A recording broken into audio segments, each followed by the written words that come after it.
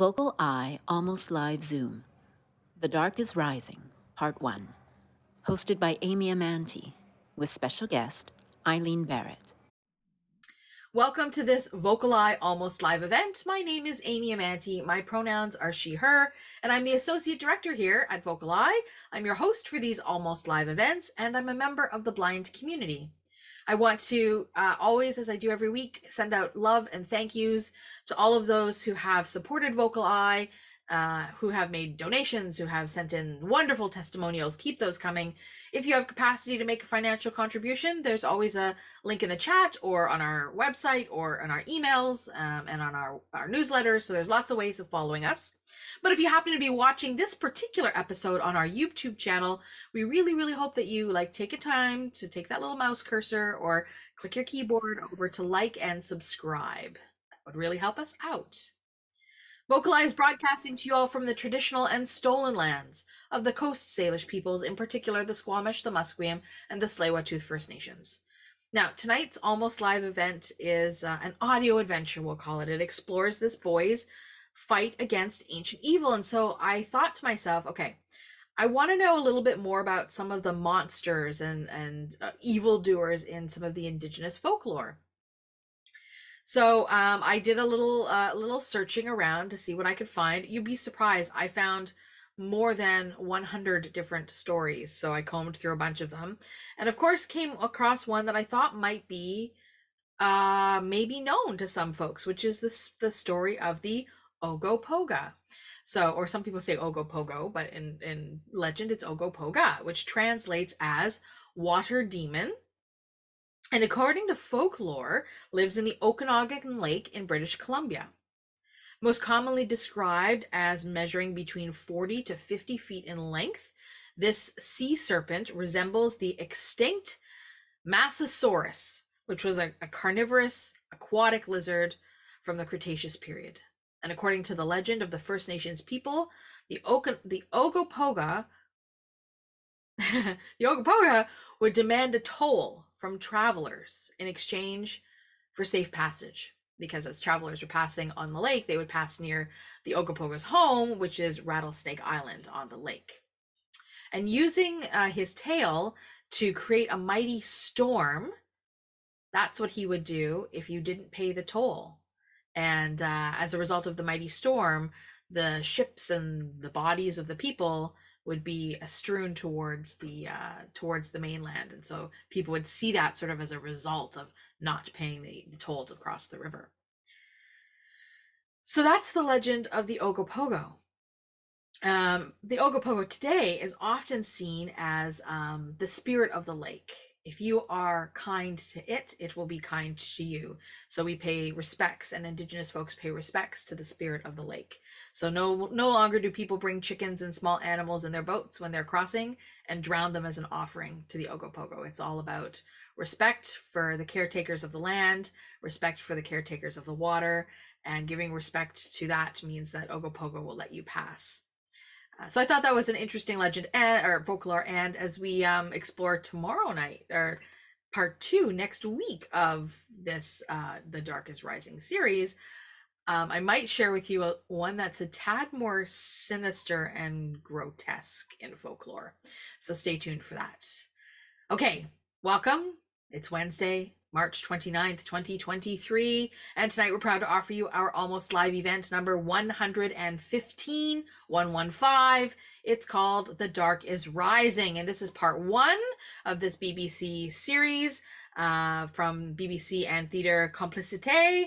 Welcome Eileen Barrett into the space, who is going to be, sharing a little bit of, like Eileen does best, sharing a little something with us about the series. Where we start. I keep calling it a series, even though we're playing it in 2 parts. It's like 12 episodes long, but Rick, our magician, has stitched them together for us so that we don't have to listen to, all of the welcome and credits for each episode, which is nice. So yeah, but it is serialized, Amy. So you're serialized. Right.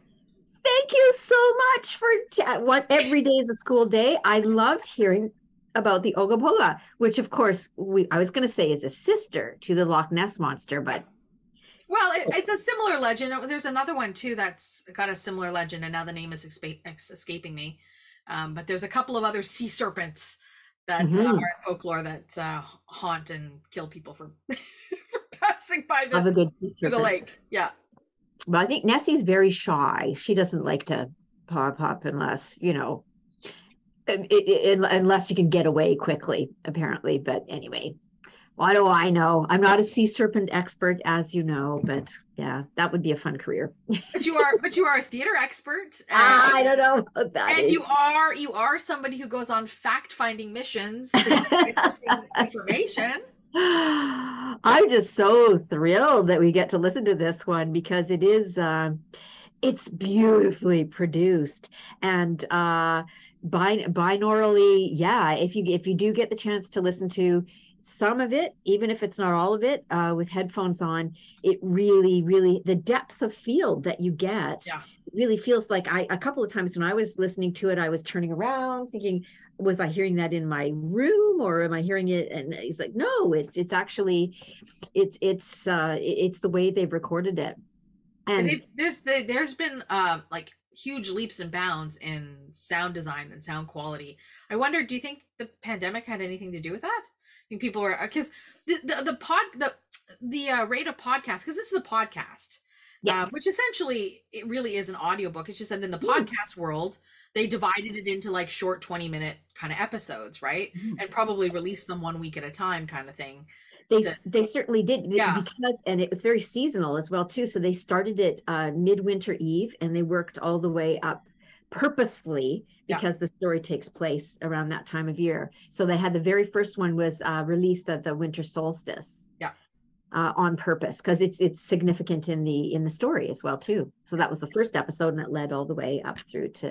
And I think that, you know, I don't have, this is only my anecdotal feelings about the pandemic and how, you know, people may have been experimenting with sound and different things, and some really great art in terms of podcasting stories and audiobooks and things like that were like they upped their game a little bit. I think, yeah, I definitely think so. And these adapters, they actually had 4 creative principles that they were working on.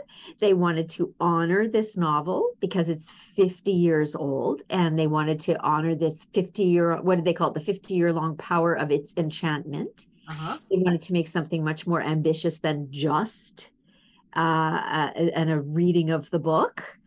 It was so important to them that these supernatural elements of the production would be recorded binaurally to immerse the listener acoustically. And number 4, that they wanted to draw out the transnational nature of the author's vision. The old ones, who we're going to hear a lot about, you know, very, very soon, they're the sort of heroes, the warriors of light. They are drawn from every country and every background, and they were really specific in that. And it's a Jamaican old one who gives Will, our central character, an object of immense power without which his quest could not be completed. So and they've also broadcast it to 90 different countries. 90, really? All in the English language or in different languages? Do you know? I think this version with different forms of translation available, like yeah. But yeah, so no, it's this version. That's an immense amount of work. It's an immense amount of work, yeah. But I guess, like you said, you know, with the pandemic, people had some time. They had some time and great resources, because I've seen the setup for how they recorded it, because there is a little blurb about the making of, and it's very cool because for anybody who's done, you know, studio work, you're stuck in one place usually with a microphone that you're speaking very close to. But these microphones are there, if you can imagine the north, south, east, and west poles. So there's 4 of them, so that you get the poles of sound, and then the artists are either in a circle around them or within that sphere, so that the mics are picking it up on either side binaurally. Okay. You get a huge depth of field that way. Right. Instead of them just speaking directly in the microphone, it's maybe catching stuff from somebody across the room. Yeah, or you know, or moving in time. Or instead of like a wall of sound, you get, a little bit over here. And there's a lot of, it's so cool because there's a lot of, they also said that as speaking and singing things out loud are so important to the story, because that's what invokes a lot of the magic and a lot of the power. So to be able to pick up on those little, like, whisper back here and a little snatch a song over here, it really, really is an immersive experience. Like if you don't have headphones, apparently if you sit right in front of your speakers, you can get yourself right in the sweet spot. Apparently you can get a similar kind of quality. Good to know. But but the earphones are the way to go. Yeah, I've listened to this a couple of times. Yeah, and so I did listen to it with my earphones in, and certainly noticed a really interesting sound design. Yeah. When I listened to it without my headphones, I'm not going to say that I didn't necessarily notice sort of that surround sound thing, but the sound quality is still really nice. It's not like 3D. It's not like if you can imagine a 3D movie where if you wear the glasses, you can see something 3D, but if you don't wear the glasses, it's all kind of fuzzy. Right? It's not like that. The audio is still nice and clean and crisp. So I don't want people to panic if they don't have a set of headphones nearby. It's fantastic. They've got, there's so much care in this production. It's really beautiful. Yeah.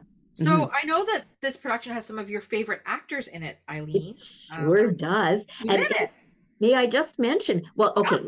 So Simon McBurney, we're going to hear a lot of his beautiful velvety voice. He's the narrator.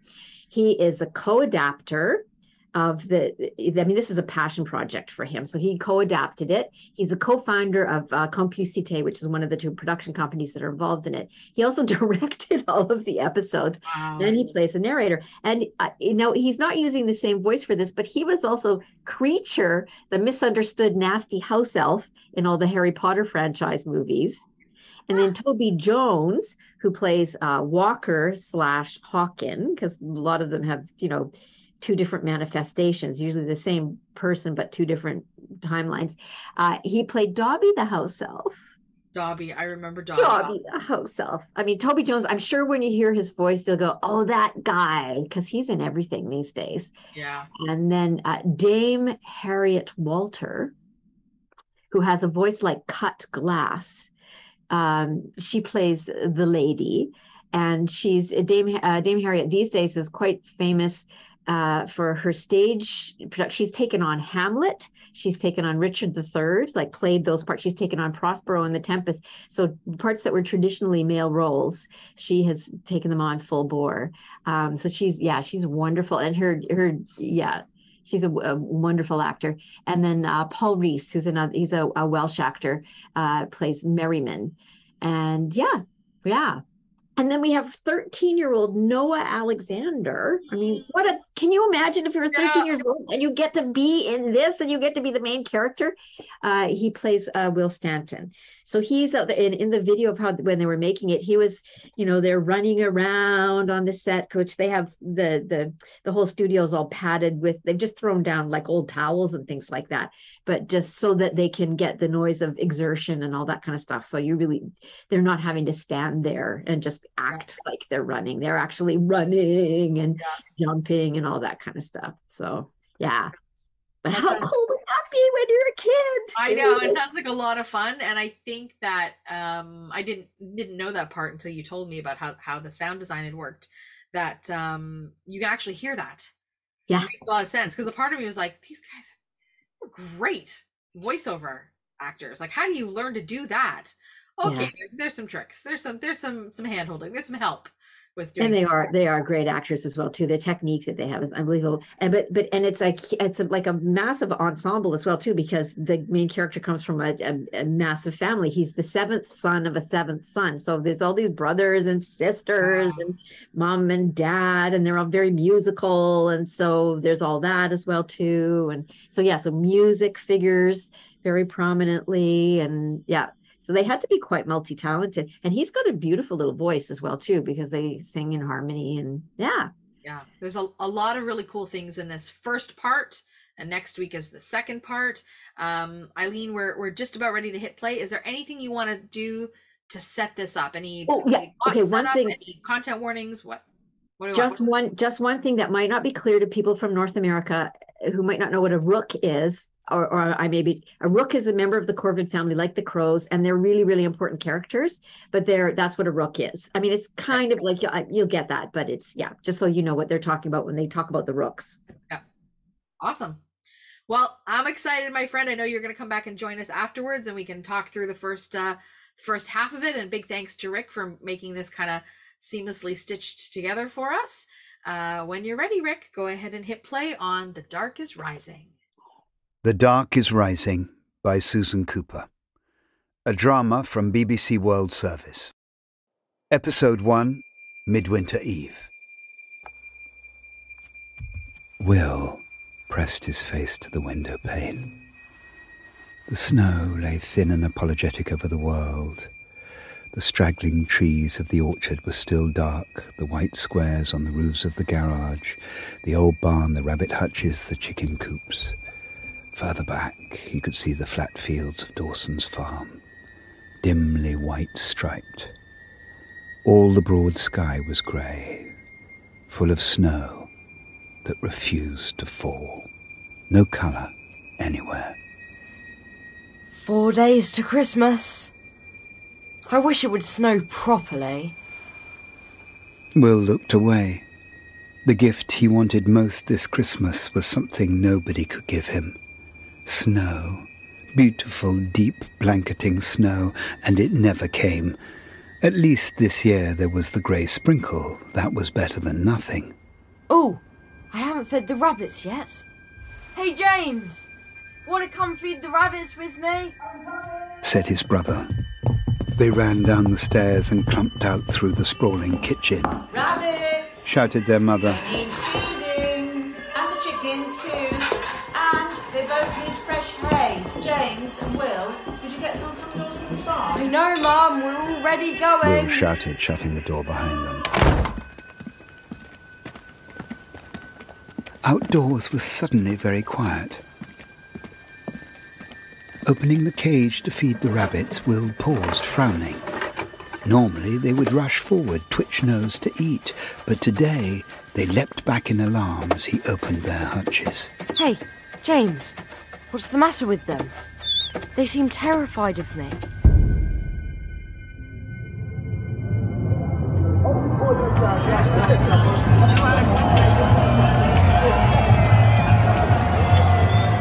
Dear Will, happy 11th birthday and happy Christmas from Kingston, Jamaica. Here I am, sending you a single present for both, which I know I always promised never to do, but let me tell you why. I was in the oldest part of Kingston one day during Carnival. Anyway, I got mixed up in a procession when an old man, white hair, deep eyes, appeared out of nowhere, pulled me aside and said, "You are Stephen Stanton of Her Majesty's Navy. I have something for you. Not for you, but for your youngest brother, the seventh son. It will be a gift from you, his brother, and he will know what to do with it in due course, although you will not." All I could say was, "But who are you, and how do you know me?" He looked at me again and said, "I would know you anywhere. You are Will Stanton's brother. There is a look we old ones have, and our families have something of it too." I don't know what he meant by old ones, but, well, here I am sending it to you, what he gave me. I don't know whether you will understand, especially after you see what the present is, but perhaps you will. You've always been a bit different from everyone else. Love, Stephen. When the dark comes rising, 6 shall turn it back. 3 from the circle, 3 from the track. Wood, bronze, iron, water, fire, stone. 5 will return, and 1 go alone. Tugging the handcart, Will and his brother James made their way down the overgrown drive of their house and along the road to Dawson's farm to fetch the hay their mother had asked for. Will glanced up at the treetops and he saw the sky dark with wheeling birds. Whoa! Whoa! Listen to those rooks, James. Something's disturbed them. Come on, Will, let's pick up the pace. It'll be getting dark soon. But why are they making a fuss? They ought to be roosting by now. Oh, come on, let's go. But as Will's head turned, he jumped and clutched his brother's arm. What's up? There's someone over there in the shadows, looking at us. Or there was. Just someone out for a walk. So what?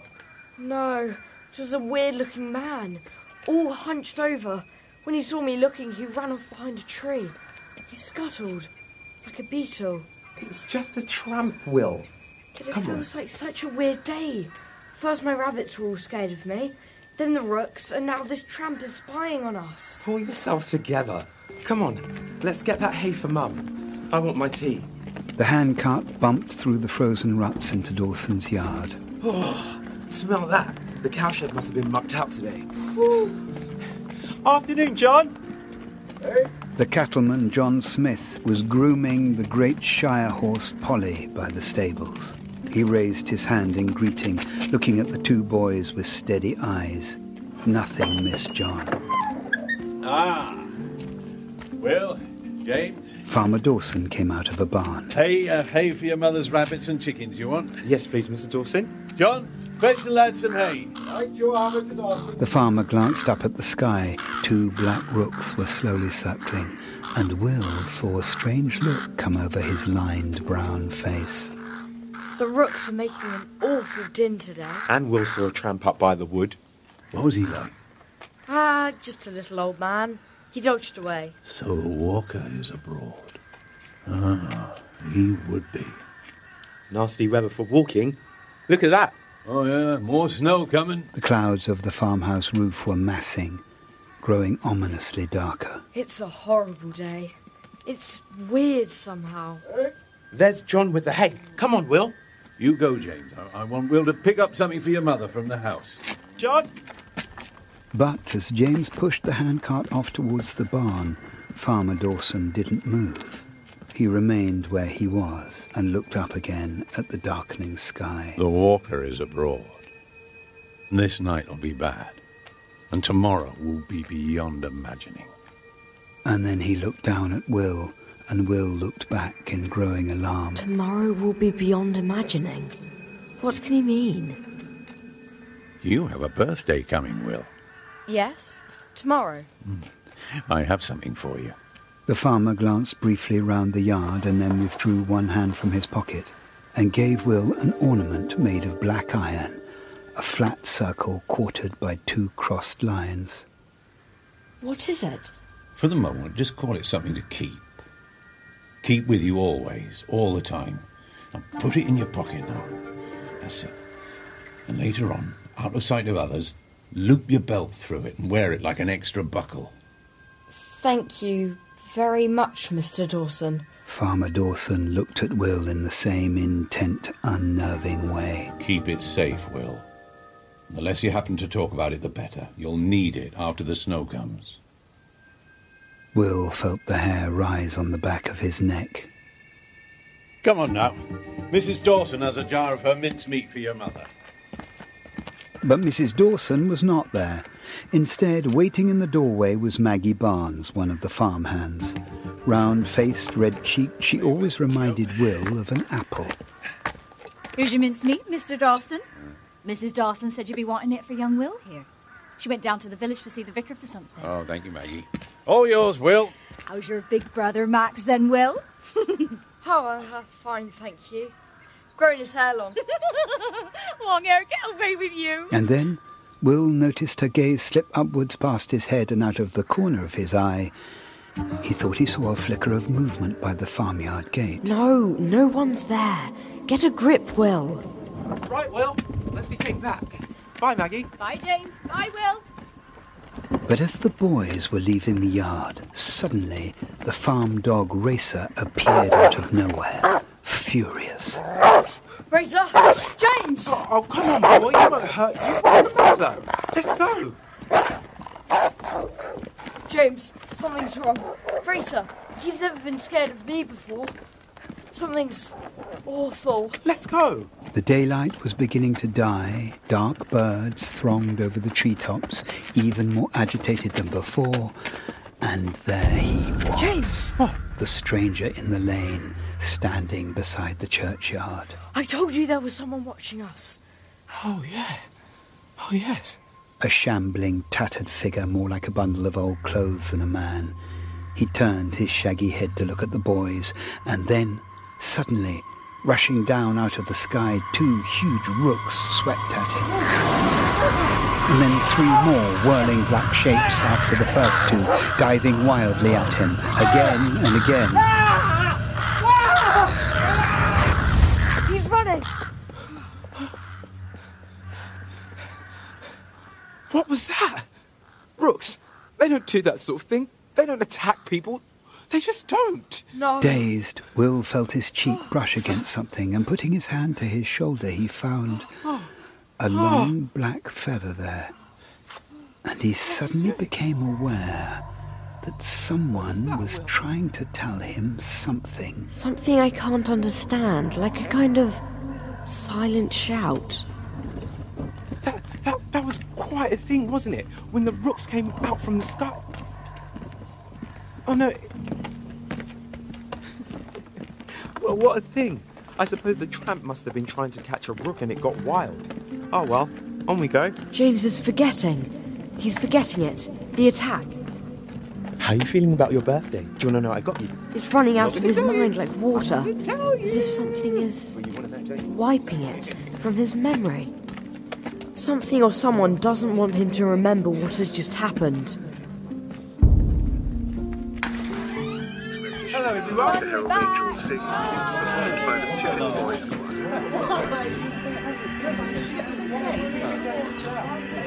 Come on, chop chop.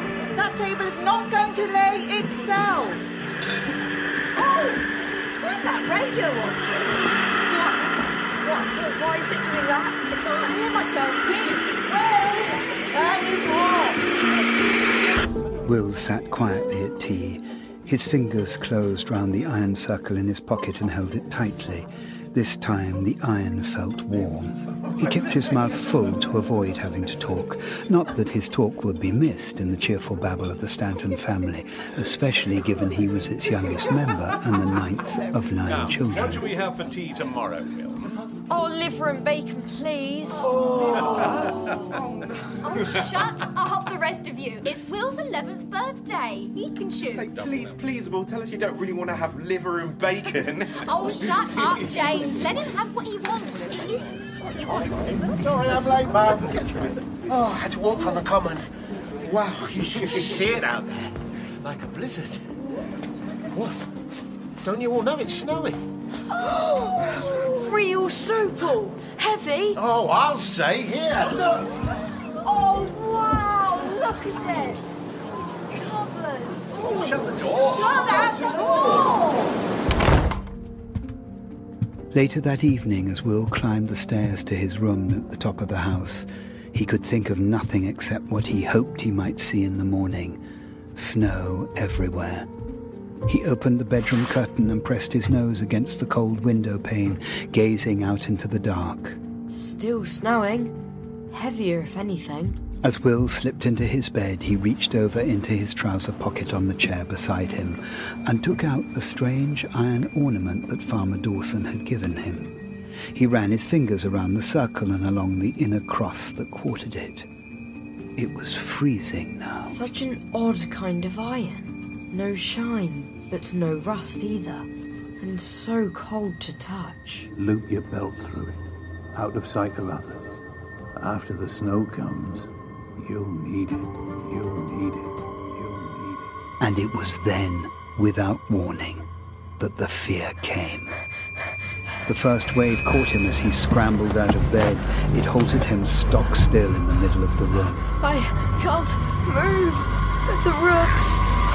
The tramp fleeing.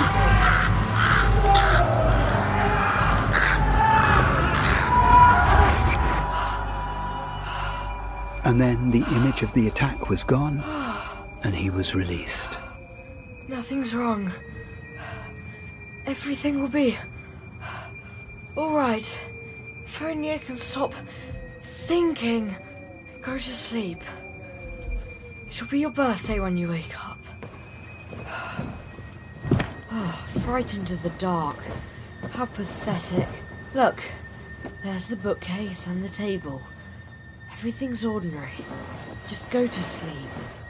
Will still tossed uneasily. The feeling was growing worse every minute, as if some huge weight was pushing at his mind, trying to take him over. And then into his mind came a dreadful darkness, a sense of looking into... A great black pit!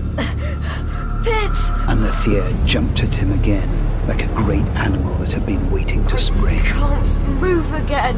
I'm going mad! Going mad!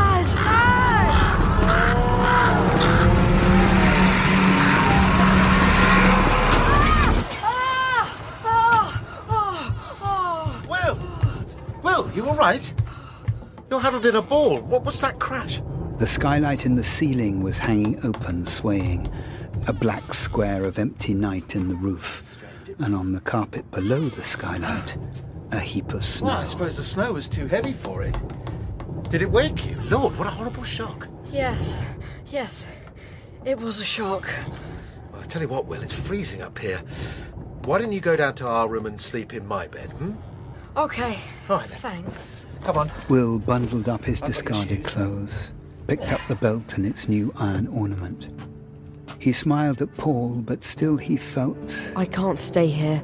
I just can't. I feel as though something is attacking me.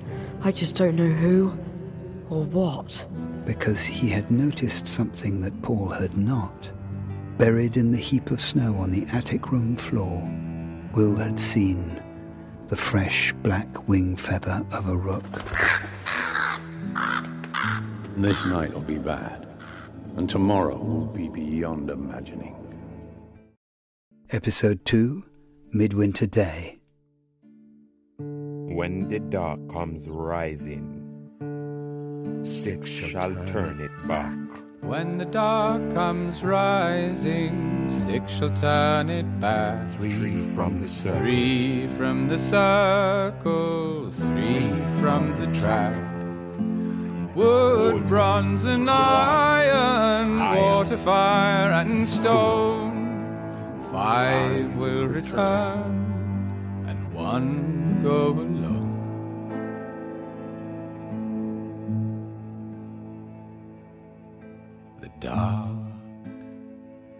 The dark is rising. I will tell you only this, Will Stanton. The dark is rising. You are bound to devote yourself to the long conflict between the light and the dark. You are one of the old ones, the first to have been born for 500 years. And the last.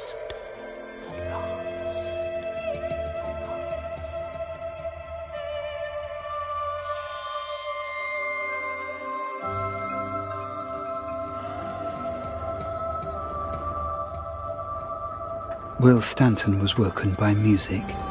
Music of such deep enchantment that he woke smiling in pure happiness at the sound.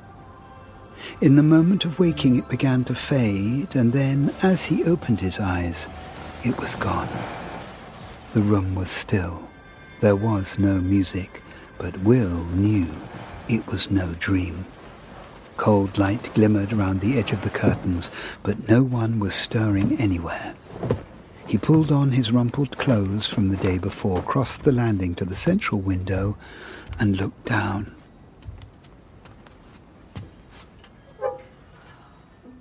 Snow. Oh, so much snow. Wow. All the outbuildings surrounding the family house were mounded into glistening square towers of white. And beyond them was the familiar landscape of fields and hedges. There was Dawson's farm buried to the horizon's brim. Will Stanton. Where's that coming from? Welcome, Will. Who are you? He swung round. Nothing. But when Will turned back to the window, he saw that his own world had vanished. Everything had changed. The snow was there as it had been a moment before, but now there were no outbuildings, no roofs, no fields, no roads, no buildings of any sort, only trees. Trees everywhere. Will was looking out over a great white forest. Where's everything gone? A forest of massive trees, and the only break in the white world of branches was away to the south, the River Thames, like a single black ribbon in this vast snowy ocean of forest. Robin! Hey, Robin! Wake up! Robin? Robin? James! Wake up, James! You have to see this! James! Everyone! Wake up, everyone! Wake up! Silence. No answer. The house and everyone in it lay in a sleep that would not be broken. Oh, I need to get out of here. Got to get out. Oh, my jacket. Where is it? Oh, yeah, the sheepskin one. My boots. Okay. Oh, I need to get out of here. Oh, I've never seen so much snow.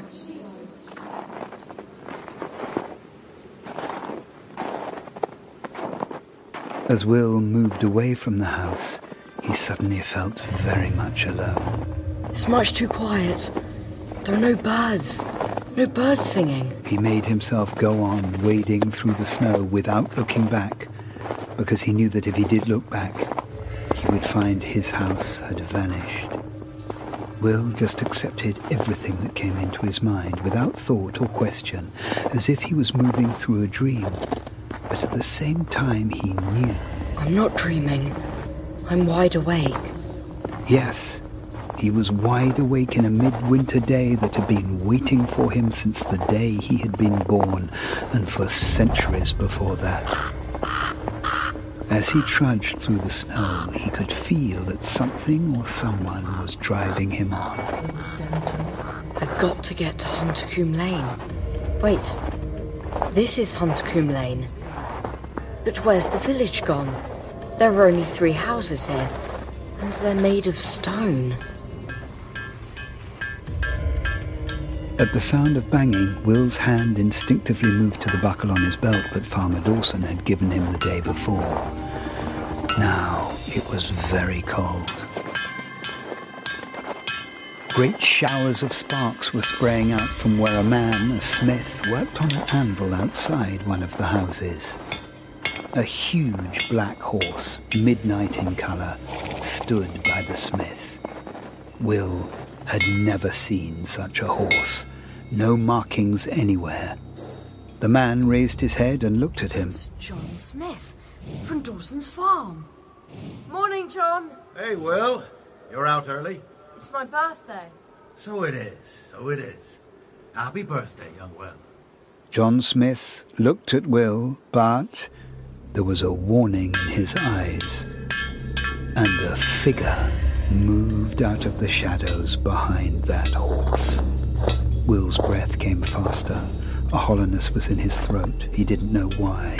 The man was tall, wore a dark cloak, his hair was reddish, and as he patted the horse, he suddenly turned and stared at Will with bright blue eyes. A midwinter birthday, and you will be 11 years grown. Yes, that's right. The cloaked figure glided forward. Oh, you're hungry, we'll stand. As he dropped his arms, the morning darkened and an extra layer of cloud swallowed the sun. Break your birthday fast with me. Mind yourself, young Will. John Smith swung a horseshoe into a bucket of water, and the rider moved back. The day grows, Smith. How much longer? Your iron will not be hurried. Get on. There. It's done now. The red-haired man at once moved his black horse round, tightened the girth and slid upwards into the saddle. Come up, boy. I'll take you where you want to go. The folds of his dark robes flowed over the flanks of the black horse. Riding is the only way in snow as thick as this. The rider looked like a statue carved out of night. No, thank you. I'm out to find the walker. So that's it. I must find the walker. The rider twitched the horse's head, leaned down, and grabbed at Will's arm. Now the rider is a broad. You will come with me, Will Stanton. No, he won't. But with astonishing speed, John Smith leapt forward and dragged Will out of reach. That was a foolish move, my friend Smith. We shall not forget.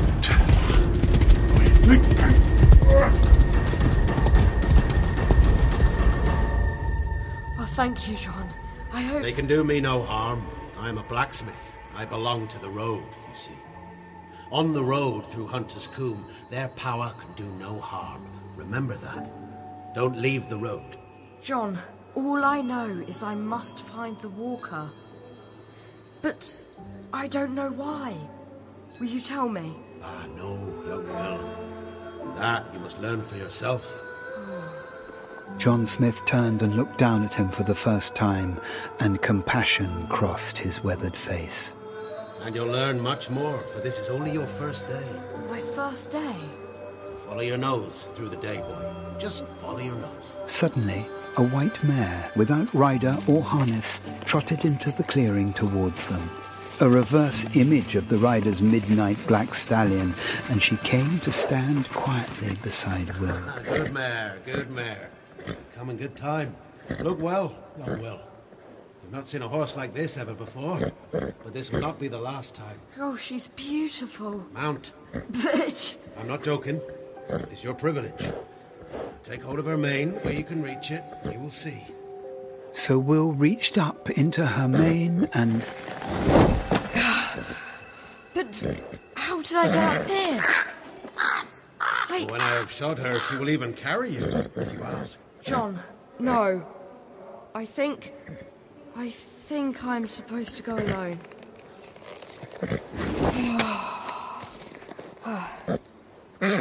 Thank you, John. Thank you so much. Goodbye. Go well, young Will. Remember, Will, follow your nose. Stick to the path. From the edge of the trees, Will glanced back. John Smith had one of the mare's hind feet clenched between his knees and was fitting a shoe to it. That's not a normal horseshoe. It's a circle quartered by a cross. Again, instinctively, Will put a hand inside his jacket and touched the iron sign threaded onto his belt. It was very cold now, and he was beginning to know what that meant.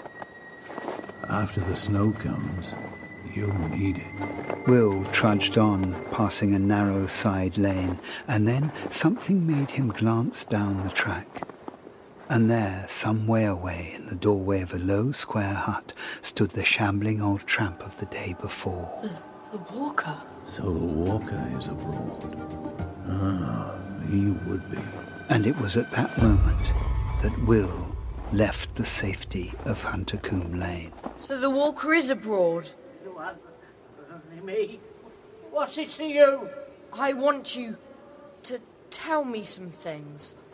I want to know why you were hanging around yesterday, watching, why the rooks came after you. I want to know what it means that you are the walker. You can't be the one. I can't be what? You can't be. You ought to know all this, especially about those hellish birds. He's trying to trick a poor old man, eh? You were out with the rider, aren't you? You're his boy, eh? Of course not. I don't know what you mean. You might be the one. You might. If you're carrying the first sign that the old one gave you. Have you got it there, then? Show the old walker the sign. As Will pushed the sheepskin aside to show the quartered circle looped on his belt, his hand brushed against the smooth iron, and now it was burning, biting with icy cold.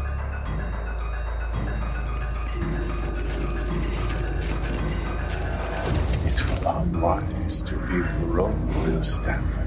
Will turned, and the rider and the black horse edged forward. He shrank back against the side of the hut, staring into the blue star eyes of the man in the cloak. I must show the sign. So, you have one of them already. Well, one will not help you, young Will. Not alone. Not yet. The rider hunched his shoulders strangely, his horse tossed its head, and then the two of them began to grow, dark and vast against the snow, the stallion rearing triumphantly, lashing the air so that Will was forced back against the wall. Horse and rider towered over him like a dark cloud, blotting out both snow and sun. But then the rearing shape suddenly fell away to one side, swept away by a blazing golden light, brilliant with fierce patterns of white-hot circles, suns, stars. The white mare from the smithy. Will reached up, grabbed frantically at the white horse's waving mane, and again found himself jerked upwards onto the broad back, bent low over the mare's neck, clutching for his life. Ride for Huntcombe Lane. And the great horse leapt for the track through the trees, passing the shapeless black cloud that hung motionless in the clearing like smoke, galloping, the world flashing by in a pale blur, wind wrenching Will's collar. But then huge grey thunderheads blocked out that sun, and behind, swooping towards them, a shape darker than even the clouds, was suddenly above them. One patch of blue left in the sky. There. Closing. Leap for it. Over his shoulder, Will saw the rider, towering, immense, his eyes two dreadful points of blue-white fire. No! The white horse leapt desperately at the closing gap. Yes! And they were through, free, safe. Blue sky. Sun. Oh. How? And now Will and the horse were galloping above the curving slopes of the Chiltern Hills, capped with great trees, beech, oak and ash. And on one hill, as Will looked down, he saw a vast mark cut through turf into the chalk beneath the soil. It would have been hard to make it out if it had not been familiar, but he now knew it well. A circle quartered by a cross. And then suddenly, Will's hands were jerked away from their tight clutch on the thick mane, and he was falling. And yet, he knew no shock of a fall, only that he was lying face down on cold snow. Where am I? Where's the white horse? Come through to us, Will. We have been waiting for you. As he stood before Will on the snow-clad hill, standing alone and tall on the slope, leading to nowhere, were two great carved wooden doors.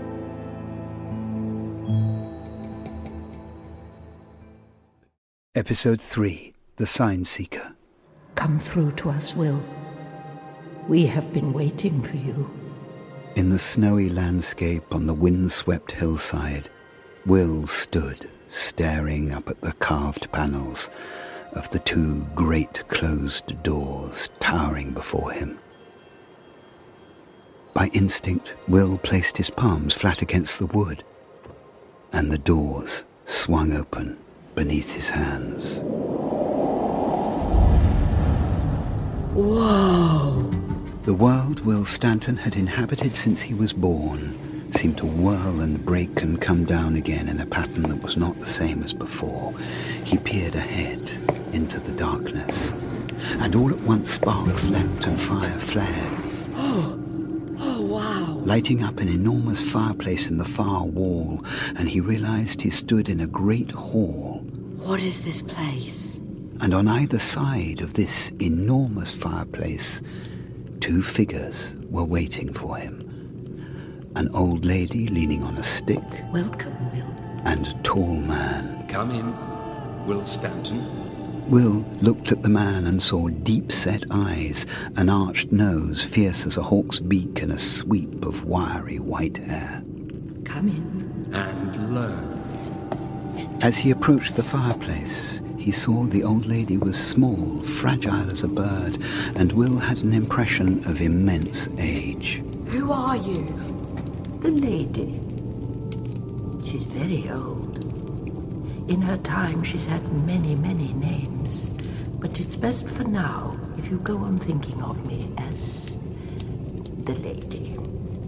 Yes, ma'am. Expect nothing and fear nothing, here or anywhere.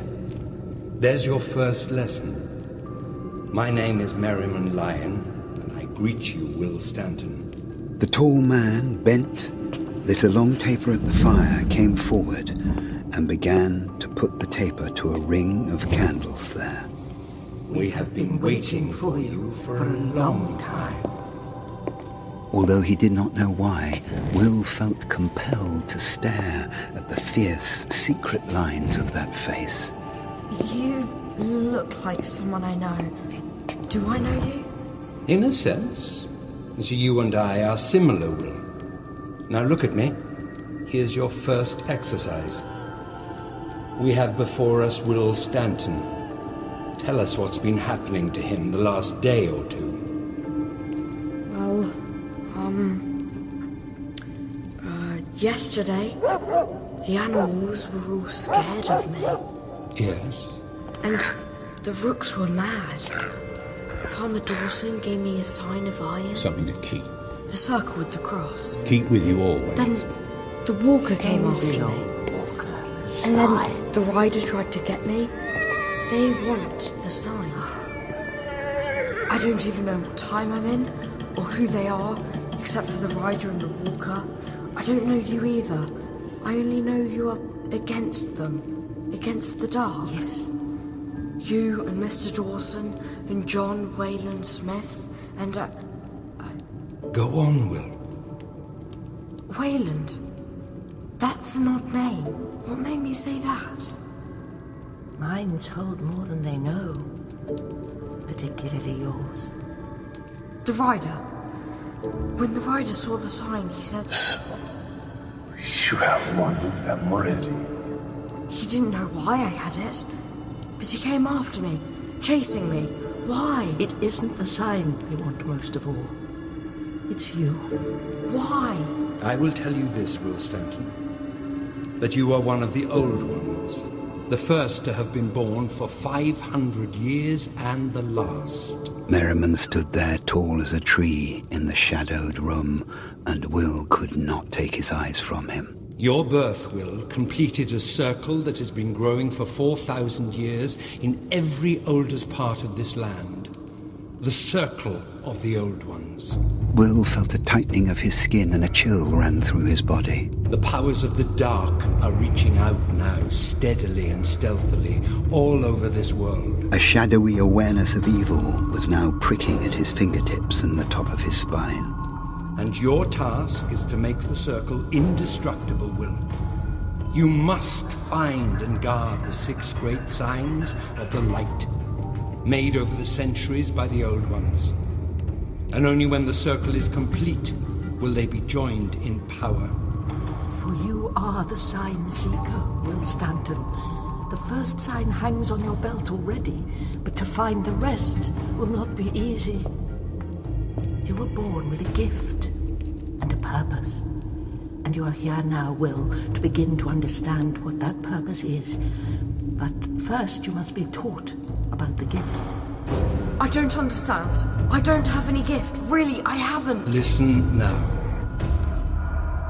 The gift is a power that I will show you. It is the power of the old ones, who are as old as this land and older even than that. You were born to inherit it, Will, when you came to the end of your 10th year. And now, on the day of your birth, it is free, flowing, fully grown. there's a circle of candle flames beside you there on the table. Yes? In your mind, choose one of those flames. Think of it without even looking. Think of it. And if you tell it with your mind to go out, then that flame will go out. Do it. Now. A sudden thick silence enveloped the room like velvet, and desperation rose in Will's throat as he saw them watching him. I can't do this. I just can't. I know. I'll fail. I'll think of the big fire in the fireplace itself. There's no way that can be put out except by some tremendous magic that I can't possibly have. Go out, fire. Stop burning. Go out. And the fire went out. But how did I do Look that? Look at me, Will Stanton. The man's deep eyes burned like black candle flames, but there was compassion in them. It's a little cold, Will. Might you warm us back up? Come back, fire. Burn again. Thank you, Will. The gift is a burden, Will. For the dark is rising. The walker is abroad, and the rider is riding. They have woken. For the dark is rising. The dark is rising. That was what Will had felt last night, and that was what he could sense again now. The dark, the evil, surging and surrounding them in this great hall. We are besieged, as you see. They're holding the great doors shut from beyond. Well, is that you? Come and help me, Will. I'm hurt. That's my mum. Mum, why are you here? Come to me. Something terrible has happened. The pain. Oh. I'm coming, Mum. Well, no, you mustn't move. Will ran to the door, but in his haste he stumbled and knocked against one of the great candlesticks, and a sudden searing pain shot through his forearm. And on the other side of his arm he could now see the burn. It was the shape of a circle, quartered by a cross. The dark hopes to gain a hold over you while you're not yet grown into your full power. And this is only the beginning of the peril, Will. Through all this midwinter season, their power will be waxing, not losing its high force until 12th night. Right now, we must free you from the circle of dark power that they've drawn around this room. We must open the doors and escape together. Now, Will, listen to me. You must be on your guard against anything. They have failed with one emotion. They will try to trap you through another now. But it must not be fear. Remember that, Will. Never fear them. Never fear them. The powers of the dark can do many things, but they cannot destroy those of the light. Not unless they gain a final dominion over the whole earth. Faster and angrier came the sound, and as Will listened, his skin crept and grew damp. Now, stand by the circle of light. Stand with your back to the table. Come on, take our hands. Speak the spell together, for it is a joining they cannot break. When the dark comes rising, 6 shall turn it back. 3 from the circle, 3 from the track. Fill your mind with the flame, Will. Fill it. Together, we can do more than you can ever imagine. See the fire growing like a tree and strike with it.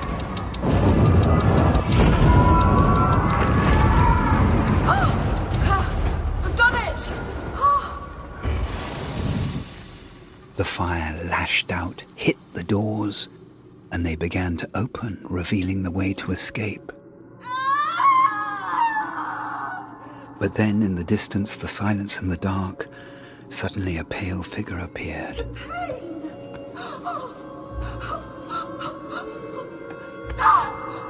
They've got me, Will. Can't you hear? They've got my mother. Please, I have to go. Don't go, Will. That is not your mother. It's the dark. I have to help her. Oh, God, no. No, Will, stop.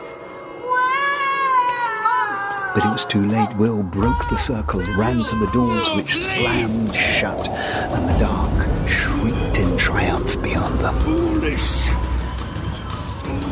Will stood alone, giddy, holding his head, a strange ringing thrumming in his ears. He saw Merriman seizing the doors, shaking them with the strength of both arms.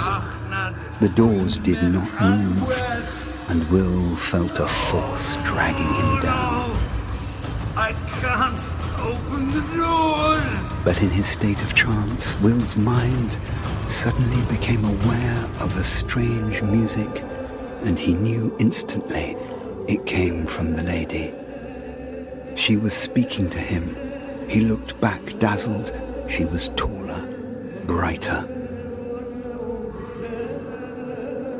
A figure on an altogether larger scale, glowing with a haze that he knew came from a vast inner power. Madam, no.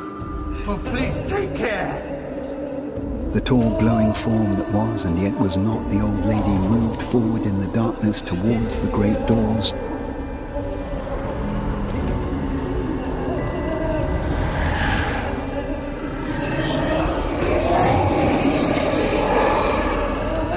Slowly opened, and outside was grey light, silence, and the air was cold, and as Will watched, her luminous figure faded away, like smoke that grows thinner and thinner until it cannot be seen at all. The lady's gone, Merriman. Will felt a desperate loss. The dark has taken her, and it's my fault. Stop this, Will. What's happened to her? The lady is beyond their power. She's gone away for a time, that is all. The dark could not destroy her, but it has drained her, has left her like a shell. Now quickly, Will, we must move. Thanks to her, we are safe. Now we can pass through the doors once more. Come! Come! Come!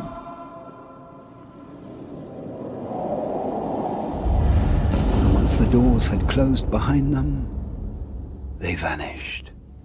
And Will found himself back crunching in the snow-drowned landscape into which he had walked from his house early that morning, but a world ago.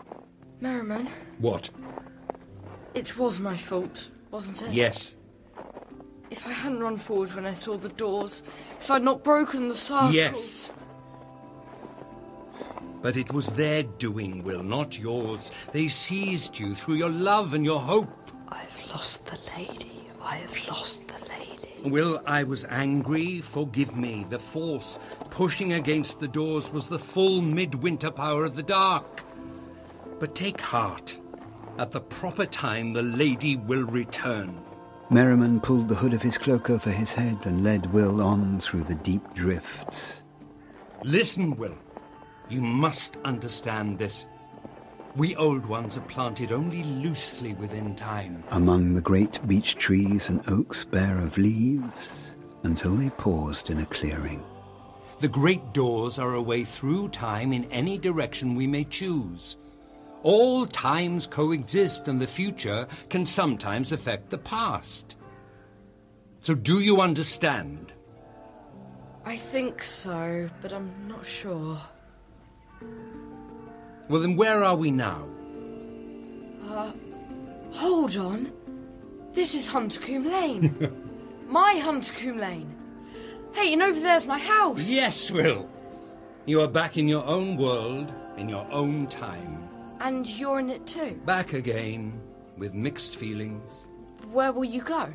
About and round about. I have a place in this present time, just as you do. Go home now, Will.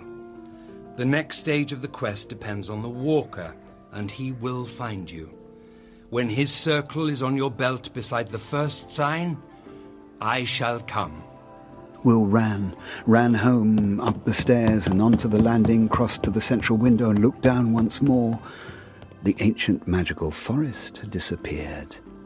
And there again were the familiar outbuildings surrounding the family house, the landscape of fields and hedges, and in the distance, Dawson's farm.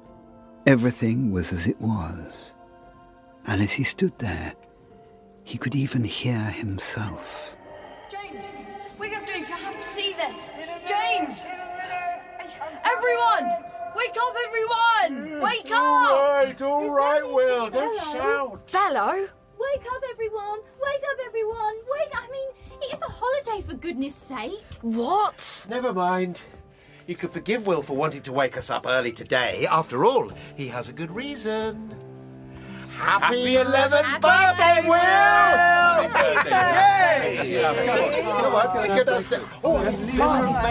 Will! Mum! Where's Mum? I'm here, Will. Mum! Oh, Mum, you're okay? Of course I'm okay. What's the matter? Oh, nothing, Mum. I think I had a terrible dream. Oh. Now you need some breakfast. Come on. Episode 4, The Walker on the Way. Will Stanton gazed out of the window of the bus. He had spent most of the afternoon shopping for Christmas presents. It was an annual ritual, the day before Christmas Eve being the day when he was certain of having present money from his birthday. This, however, was the first year he had gone alone. He laid his head against the bus window. More snow to come, they say. As he heard this, Will glanced up at the grey sky. 66 years I lived in the Thames Valley and I never saw it snow like this. Not before Christmas. Never. 1947. That was the year for snow. My word, it was. Drifts higher than your head all down Honeycomb Lane. Couldn't even cross the common for 2 weeks. Yeah, but not before Christmas. No, it was January. The lady with the string bag and the man who sat behind her might have gone on like this for the rest of the journey, and perhaps they did, but... Hey there, youngster. Wake up, man. You're going to miss your stop. Okay, coming.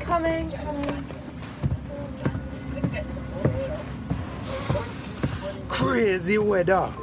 One more winter like this and I'm going back home to Jamaica. Jamaica? My brother Stephen's there. He's in the Navy, docked in Kingston. Is he now? Lucky him. Been Christmas shopping? Think I finished it all now. Frozen blood. That's my problem. I need some warm weather to liven me up. The conductor steadied Will as he stepped off. They knew one another well from Will's bus rides to and from school. Merry Christmas, my friend. And stay safe. Be sure to take the shortest way home. Merry Christmas. You'll have some warm weather on Christmas Day. You gonna fix it?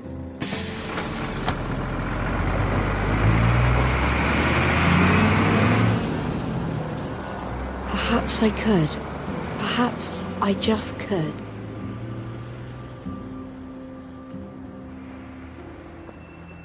The snow lay deep on the pavement. There had been few people to tread it down as Will set off, grasping his bags and boxes.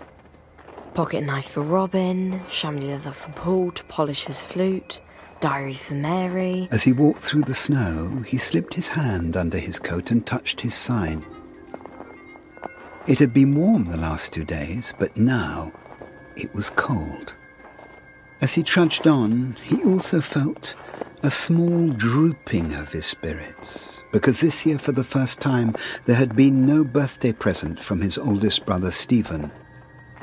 He always remembers my birthday. He can't have forgotten.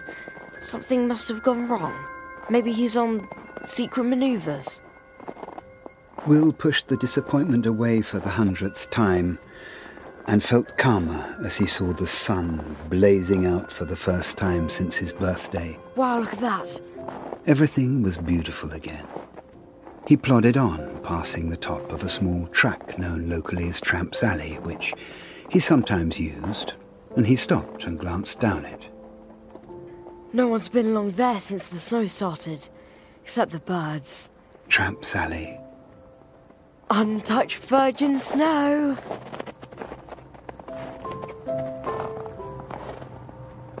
And it was at that moment that he left the safety of Huntercombe Lane and turned down Tramp's Alley. Oh, harder work than I thought. Trees loomed over him, their twigs and branches strewn across the alley, brought down by the weight of snow. All these parcels are really awkward. And out of the sun, gosh, it's really cold. And then a huge fallen branch lying right across his path, the dead arm of a great elm. All this is perfect for firewood. But then a sudden image of the leaping fire that had blazed in the fireplace of the great hall came into his mind. And with easy command now of the gift he knew was in him, he said to this branch softly, "Go on, branch. Burn." Ah! Oh! No, that was foolish. In panic, he focused his mind once more. Out! Dangerous. Out, fire, now! But this was no ordinary fire, and it wouldn't go out. Oh, why did I do that? Merriman, where are you? And at that moment, someone twisted his arms by the wrists. Put out the fire. I can't. I've tried, but I can't. It was the Walker. Walker, let me go! But the grip tightened, and Will's parcels lay scattered in the snow. Oh, no, you don't, boy. I know your tricks. I know now you're an old one. But I don't trust your kind any more than I trust the dark. But I don't want to do anything to you. There really are some people who can be trusted, you know. Precious few. You carry the second sign. Give it to me. And he felt the Walker's hands fall away from his arms. I have the first sign already, Walker. Look! He pulled aside his coat. Will saw a face contorted by anguished uncertainty. It's so heavy. And I've been carrying it for so long. I don't even remember why. Always frightened, always having to run away.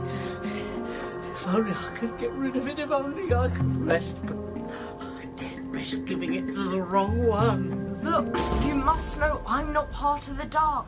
Think, Walker, you saw the rider try to strike me down. The old man shook his head miserably. But the things that could happen to me if I did, they can't be put into words. The old ones can be cruel, so cruel. I think you're the right one, boy. But how can I be sure you aren't a trick of the dark? Doesn't the fire tell you? No, the fire almost tells. But the fire, it'll bring them, boy. You know that. The rooks will already be guiding them. He clutched himself and began rocking like a child. He's a wretched thing, but I have to make him understand. He's got to give me the sign. And those rooks, is he right? Are they really the spies of the dark? Will gripped the iron circle on his belt and stood as straight and tall as he was able. The last of the old ones has come, Walker, and it is time. The moment for giving the sign is now. Now or never. Now, Walker, unless you would carry it forever. Obey the old ones now. Now! The twisted old face relaxed. Yes. The Walker fumbled with a broad leather strap across his chest and pulled from it a quartered circle, identical with the one that Will wore on his belt, but gleaming with the dull brown-gold sheen of bronze. And as he put it into Will's hands, the flaming branch burned brighter and went out. It's getting dark. I must go now. And from out of the shadows stepped a figure. Hello, Will Stanton. Oh, Mackie, it's you. You gave me quite a fright. Why is that old tramp's been hanging around? He been bothering you, young Will? I bet he has now. Oh, no, I was just coming down from the bus from Slough and I bumped into him. The Walker made to shuffle past Maggie up the track, but he stopped. He opened his mouth, but no sound came. Long time since the last bus from Slough, young Will Stanton. You always take half an hour to do that 5-minute walk from the bus stop. A dreadful sense of misgiving began to creep over Will, like the chill of a cold breeze. I don't see that it's any business of yours how long I take about anything. Manners. Goodbye, Maggie. I've got to get home. The trouble with nasty, dirty tramps like this one is that they steal things. And this one stole something belonging to me the other day from the farm, Will. An ornament, a goldeny brown kind of ornament, circle-shaped, that I wore on a chain around my neck. And I want it back. Now! There she stood, the apple-cheeked farm girl who ran the Dawsons' milking machine. I don't know what you're talking about. I want it back, I do. The mind out of which these words were coming could be nothing but the mind of the dark. And I do think he might have just slipped it into your pocket when you weren't looking. By the light of that funny little bonfire I saw burning up just now. The hair was prickling upright on the back of his neck. Have they stolen Maggie? Or has Maggie always been one of them? And if she has, what else can she do? He stood facing her, one hand sliding cautiously into his pocket for the bronze sign, which was now cold, so cold, and he tried to summon the words. Leave! By the lady, by the circle, by the signs! These were not the right ones to make her leave. Stay there, Will Stanton! He was caught, immobile, frozen, just like the walker. Maggie Barnes slipped her hand into his coat pocket and drew out the bronze sign. She held it in front of his face. Then flicked his belt away from him, threaded the bronze circle onto it to stand next to the iron. Load your trousers up, Will Stanton. Oh dear. Now you can't, can you? All his effort and questing was coming to an end before it had even properly begun. Look at you, Will Stanton. Oh, Merriman, what did you say? When the Walker's circle is on your belt beside the first, I shall come. Fire leapt up again out of the fallen elm branch. Maggie Barnes crouched low on the snow, cringing, her mouth slack with fear. Merriman! And the belt, with the two signs, dropped out of her limp hand. Take her from this road! The blazing circle of light moved, forcing Maggie to stumble with it until it hovered on the rough ground next to the road, and then it was gone. The great barrier of light sprang up on either side of the track.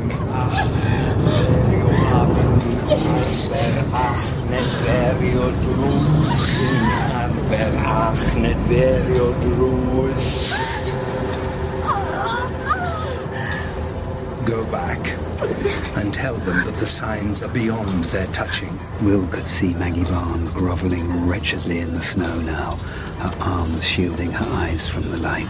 And if you would remain unharmed, do not try again to work your will while you stand on one of our ways. For the old roads are awakened, and their power is alive again. The belt, the signs, iron in my left hand, bronze in my right. Will picked up the belt.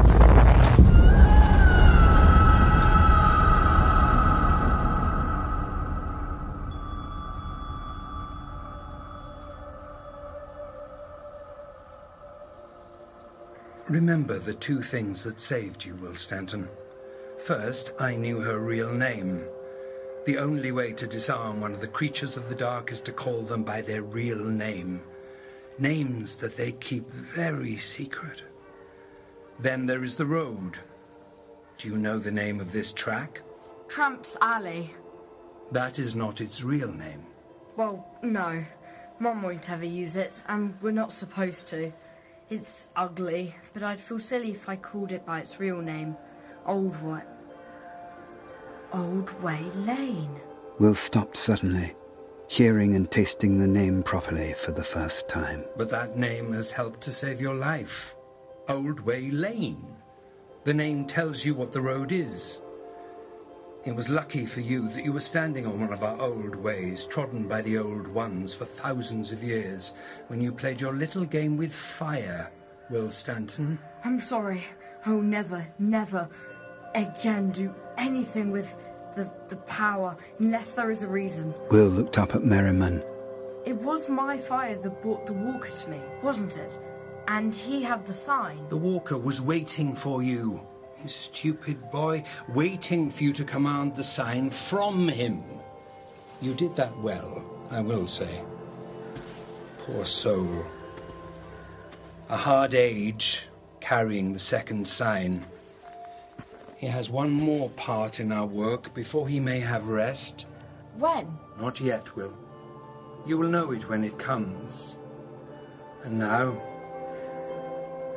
I must set him free from this spell of the dark. Deathraim avayam we bid, kansai golwen bracha breathe. Go.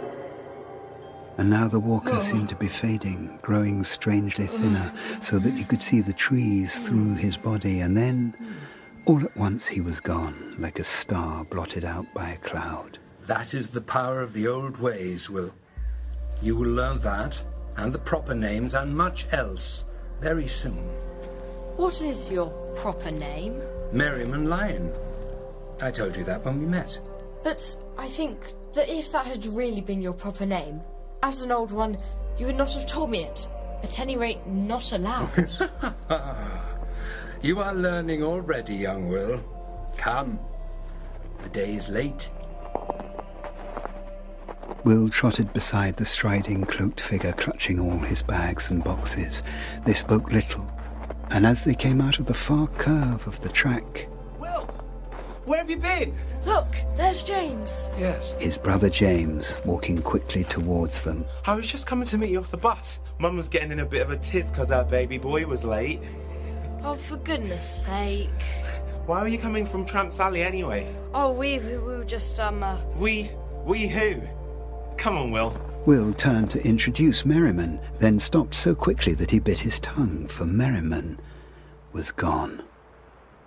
And in the snow where he had been standing a moment before, no mark of any kind was left. As Will looked back, he could see only one line of footprints. His own.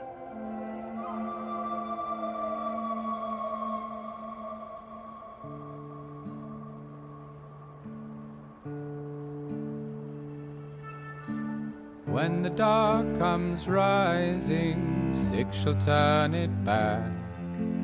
3 from the circle, 3 from the track. Wood, bronze and iron, water, fire and stone. 5 will return, and 1 go alone.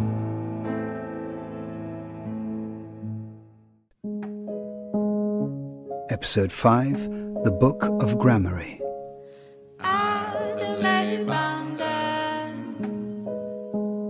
Christmas Eve.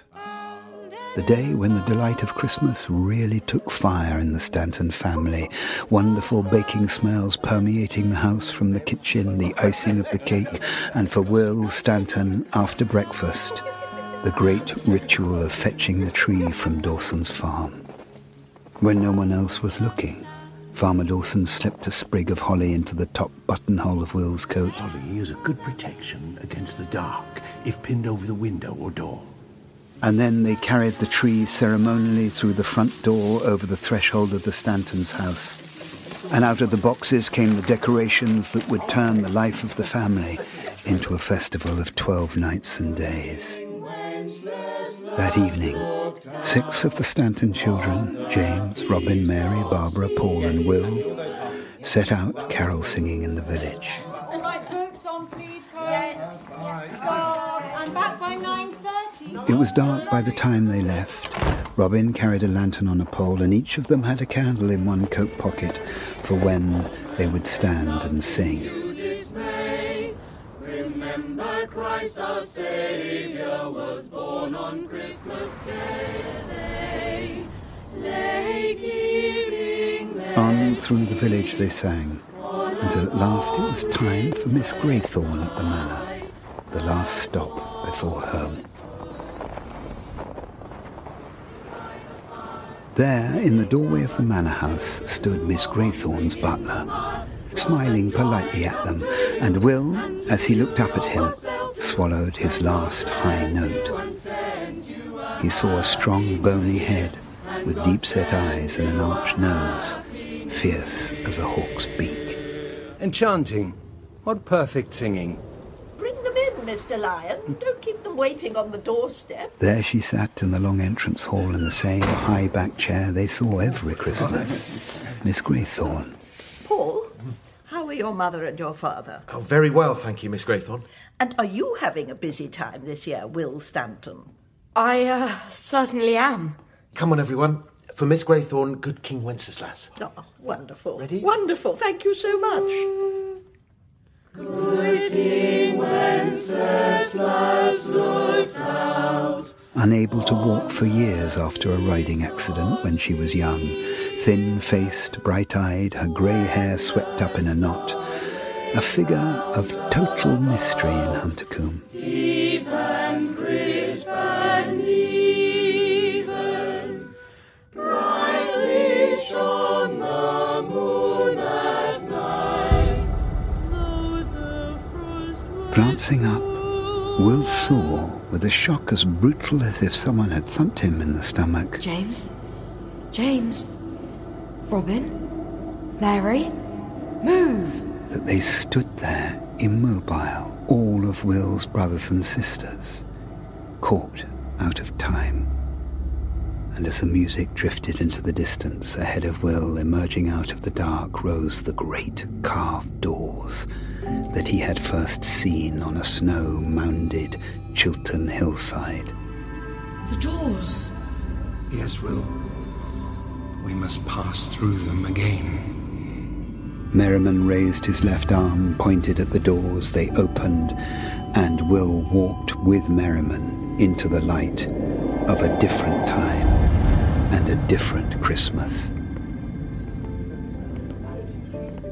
Now they found themselves in a bright room unlike any Will had ever seen. High-painted ceilings, walls of shiny gold wood, and a throng of people dressed like a brilliant scene from a history book. Gas lamps? What time are we in now? 1875. Not a bad year. Queen Victoria's been on the British throne for 38 years, and here in Buckinghamshire, Miss Mary Greythorn is holding a Christmas Eve party with carols and music. Beautiful. Come in, Will Merriman. Yes, ma'am. We've been waiting for you, Will Stanton, sign seeker. It's almost time. She knelt down beside Will. Now you must find your third sign, the sign of wood. Wood is the sign of learning. And when you've done with your own particular learning, you will find it. Come now, can we have some more music? Some refreshment for the young man first, perhaps. A small man in a green coat was holding out a glass. Will took it. Oh, thank you. And found himself staring into a thin, lively face, almost triangular, a disturbing face which turned away and looked at Merriman. And my lord, might I just... There's no need to call me that in this century, Hawkin. Oh, stop it, my lord. I have had the habit of calling you my lord for centuries now. Who are you? My name is Hawkin. Nothing more, just Hawkin. Hawkin belongs to me. He's my liege man. He has been with me all his life, as if he were my son. I took him where his parents had died. And no son ever had better care. Merriman put a hand affectionately on his shoulder. He serves me, and I hold him in great trust. So great that I have given him a vital part in the quest for your learning, Will. Are you an old one? Nay, just an ordinary mortal man. But like you, Will Stanton, I do not belong to this century. I was brought here only to do one certain thing. And then my Lord Merriman will send me back to my own time when... Hawkin is a child of the 13th century, Will. By my art, he has been brought forward out of it for this one day. Before Will had a chance to puzzle over this mysterious exchange, the man in the green coat took his elbow. Come with me, young old one. And began to steer Will across the room towards a side door. Don't trust me, do you? Good. Will hesitated, pulling back at the threshold. Don't trust anyone here unless you have to, boy. Merriman? Go on, Will. It is all right. Will, Hawkin and Merriman slipped into a small wood-panelled room lined with glass-fronted bookcases, and in the corner, a vast grandfather clock. Is this where I must seek the sign of wood? No, Will. That part of the quest will come later. Will glanced at Hawkin and saw his thin, confident face tight with apprehension. Merriman walked across the room to the clock and opened the front panel. Guarded in this clock is the book from which you will learn your place as an Old One, Will. It is a book of hidden things, of real magic. We call it Gramarye. And the book is hidden here. Will could see the pendulum swaying slowly, hypnotically, to and fro, and behind it, a small leather-bound book. He glanced at Hawkin and saw that he was trembling with terror. Hawkin? Yes, my lord. Come here. Oh, my lord, please. Come here. The time is now. No. Come on. Come here to me quickly, boy. Kneel. Merriman laid his hand on Hawkin's trembling shoulder and reached his right hand into the clock. Hold still. For this to work, my hand must be on you. He stretched his long fingers along one side, keeping them as flat as possible. Slowly, infinitely carefully, to avoid touching the pendulum, and then, with a snap, he flipped the book out into the room. Catch it, Will! Will raised his hands, and the book flew into them as if coming home. What is it? A book that has been waiting for you for a very long time. Hawkin had collapsed into a crumpled heap. Talking all right. What's happened to him? He will recover. I had to weave a spell of protection for the book, a spell in 2 parts. First, the pendulum. I could not touch it or the book would be destroyed. Second, I could only take the book safely out past the pendulum if I were touching Hawkin with my other hand. And if you failed? Then the book would be destroyed, and so would Hawkin, perished as a mortal man. He risked his life Will! for us. This is a cold battle we are in. And we must sometimes do cold things. Hawkin has survived. We have the book. Now read it. Hawkin staggered back to his feet, no colour in his face, and leant against the wall, traumatised as Will looked at him with compassion. In this room now, the book will accomplish its final purpose, which is to bestow on you, Will Stanton, the last of the Old Ones, the gift of Gramarye. And when you have the knowledge, Will, the circle will be completed, and the book will be needed no longer, and it will be destroyed. Now we shall leave you here to read, Will, and when you are finished, I will return. Come. Merriman slipped an arm round Hawkin's back and half carried him towards the door, and the 2 men, one tall, proud, the other crumpled, diminished, made their way back to the music and voices of the next room, leaving Will sitting with the Book of Gramarye.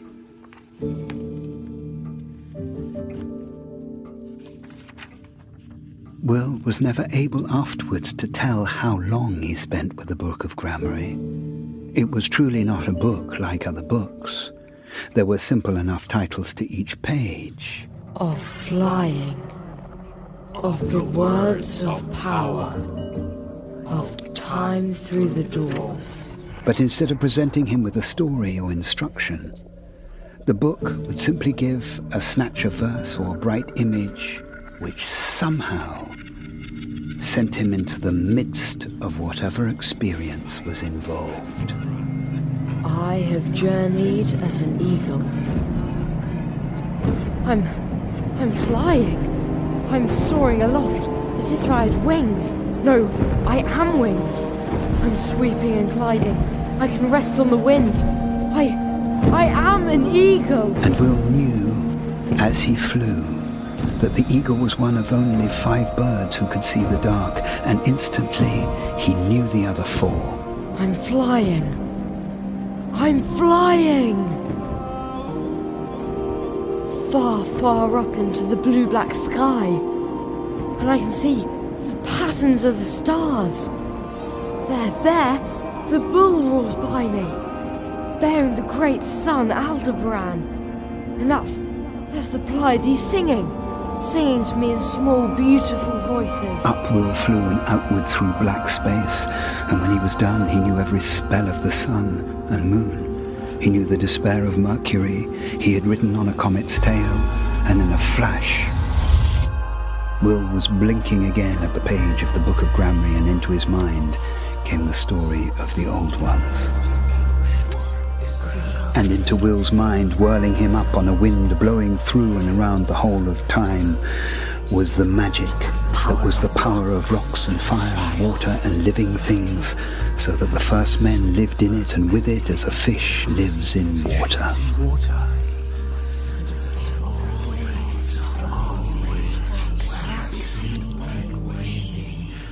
The dark is there.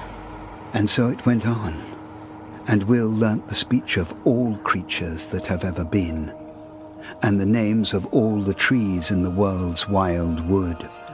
The giant sequoia, the angel oak, the ginkgo and the mountain ash, and on, and on, and on, and on, until at last, Will found that he had come to the end of the book, and that facing the cover was a drawing of the 6 circled cross signs, all joined into one circle. And that is all. Will closed the book slowly and sat staring at nothing. He felt as though he had lived for 100 years, and though the astonishing knowledge he had gained should have excited him, he felt so weighed down by it. Yes, young Will, it is a responsibility, a heaviness, isn't it? But there it is. We are old ones, Will, born into the circle, and there is no help for it. Come now, give me the book. Merriman, what are you doing? I am about to destroy the Book of Gramarye, Will. What? So it will not fall into the hands of the dark. I will touch it against the pendulum of the clock that was its protection, and now will destroy it utterly.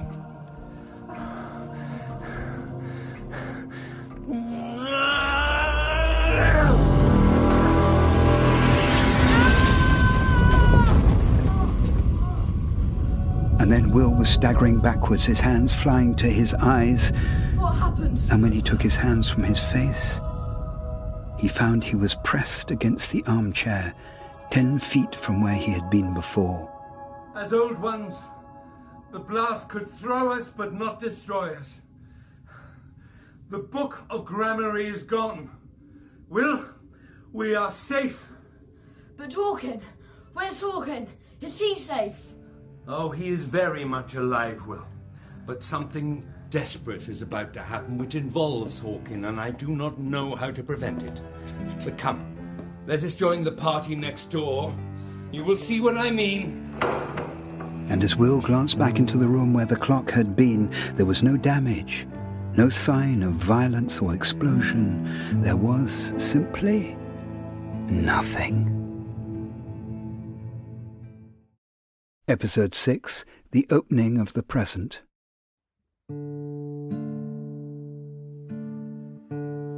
Together, Will and Merriman left the small room in which they had first retrieved and then destroyed the Book of Gramarye, the magical book which had taught Will everything about the ancient battle between the light and the dark.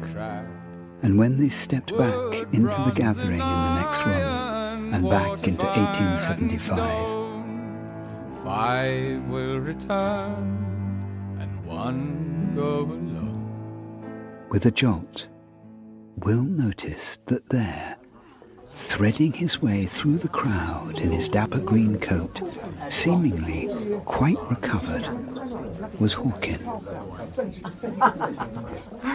Look, there's Hawkin. But beside Will, Merriman had stiffened. Merriman, what is it? It is peril, Will. Come through my doing.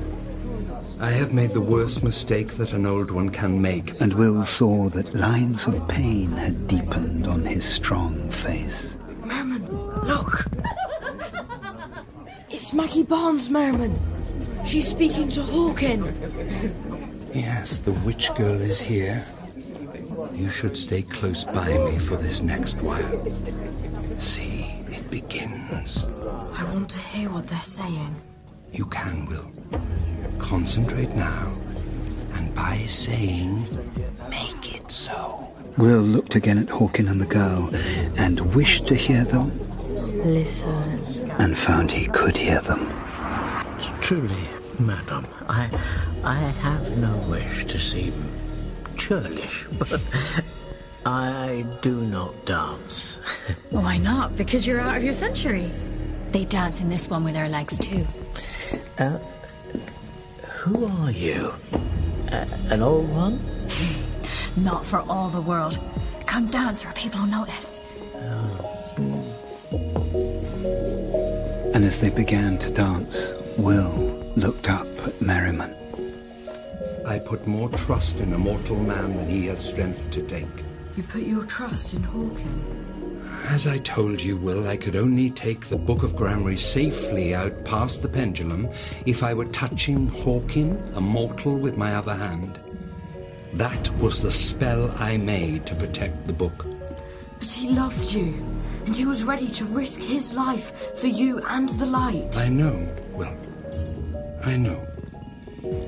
But he is only a man, and he loves as a man, requiring proof of love in return.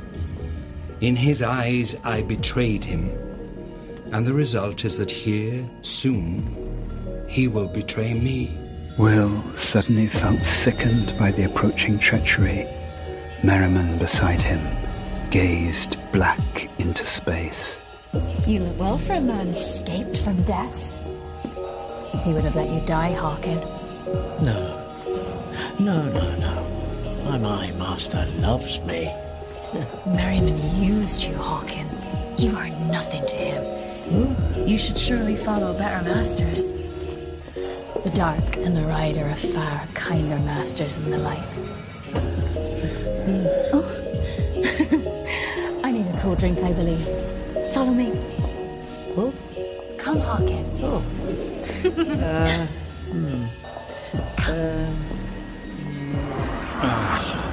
So it will go.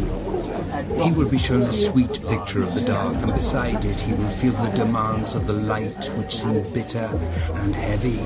Oh, Hawkin, my son of centuries, how can you do what you were going to do? Merriman, what will happen because of this? Hawkin will now be a leak in the roof, Will. The dark's here in our midst, in this house, which has ever been our stronghold. Whenever Hawkin calls them now, the dark can attack us here as elsewhere. No! Yes, Will. Our protection here is broken. Will stood dazed, caught in pity and alarm. He did not ask what would happen to the small, bright-eyed Hawkin, who had laughed, helped him, and been, for so short a while, his friend. There is nothing for it. Come. We must rejoin your present time, for there is something crucial that you must do there. And the long dresses of 1875, the music, the dancing, Hawkin, Maggie Barnes faded, and Paul, Will's brother, and his flute emerged, as did his brothers and sisters, who were all still singing.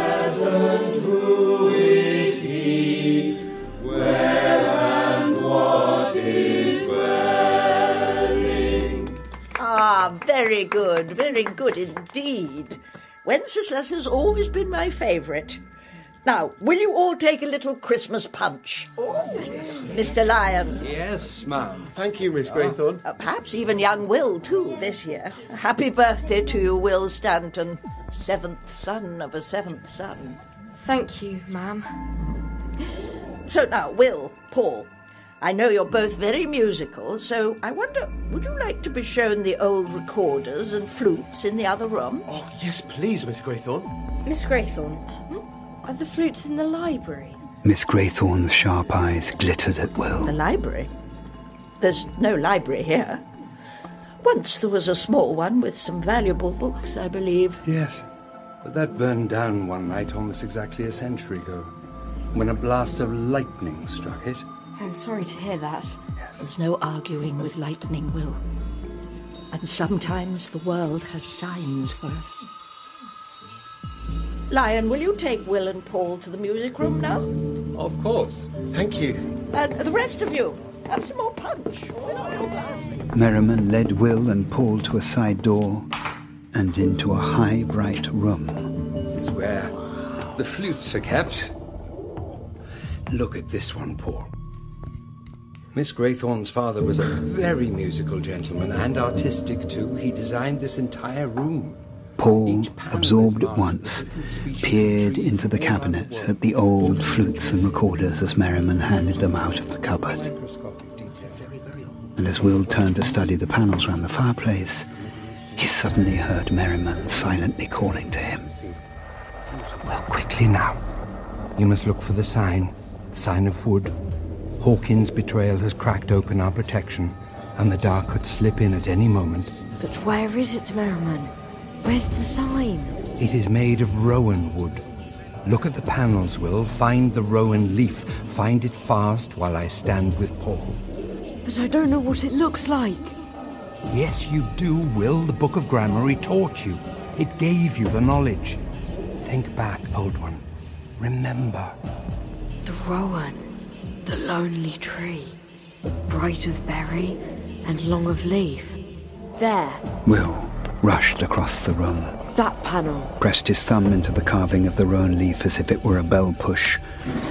And suddenly he was staring into a black square hole in the wall exactly on the level of his eyes. Quickly now. He reached in, and his fingers closed around a small, smooth object. Merriman, I have it. I have the sign of wood. Good. Will drew his hand back from the gap in the panel, which closed instantly. Mr. Lyon, do you think Miss Graythorne would mind if I played a few notes? Not at all. Please.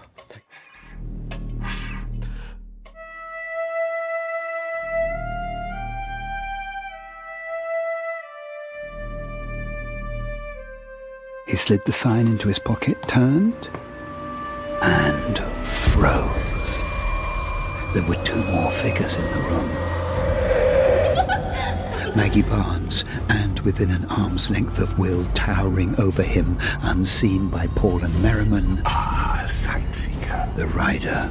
I see I catch you unawares. Oaken has opened a crack into your sanctuary. But look, your brother Paul is vulnerable too. From the instinct of his new learning, instantly he flung up a wall of resistance around Merriman and Paul and himself, so that both the creatures of the dark swayed backwards from the force of it, and then vanished. Merriman! Will, what happened? What's wrong? Did you hurt yourself? No. And who's Merriman? He stumbled, I think, Paul. Banged his funny bone, that's all, on the cabinet over there. It sounded as if someone was murdering you, Will. There's no harm done. Now, I will put this precious flute away, and then I think we should all go and give Miss Graythorne one more carol. Yes! Come on, Will. Oh, listen. They're doing First Noel. Oh, quick. And to the earth he gave great light, and so it continued both day and Merriman, I must speak to you. The rider was here, and the witch girl. I know, Will. You did well, but careful. They have ways of hearing, remember?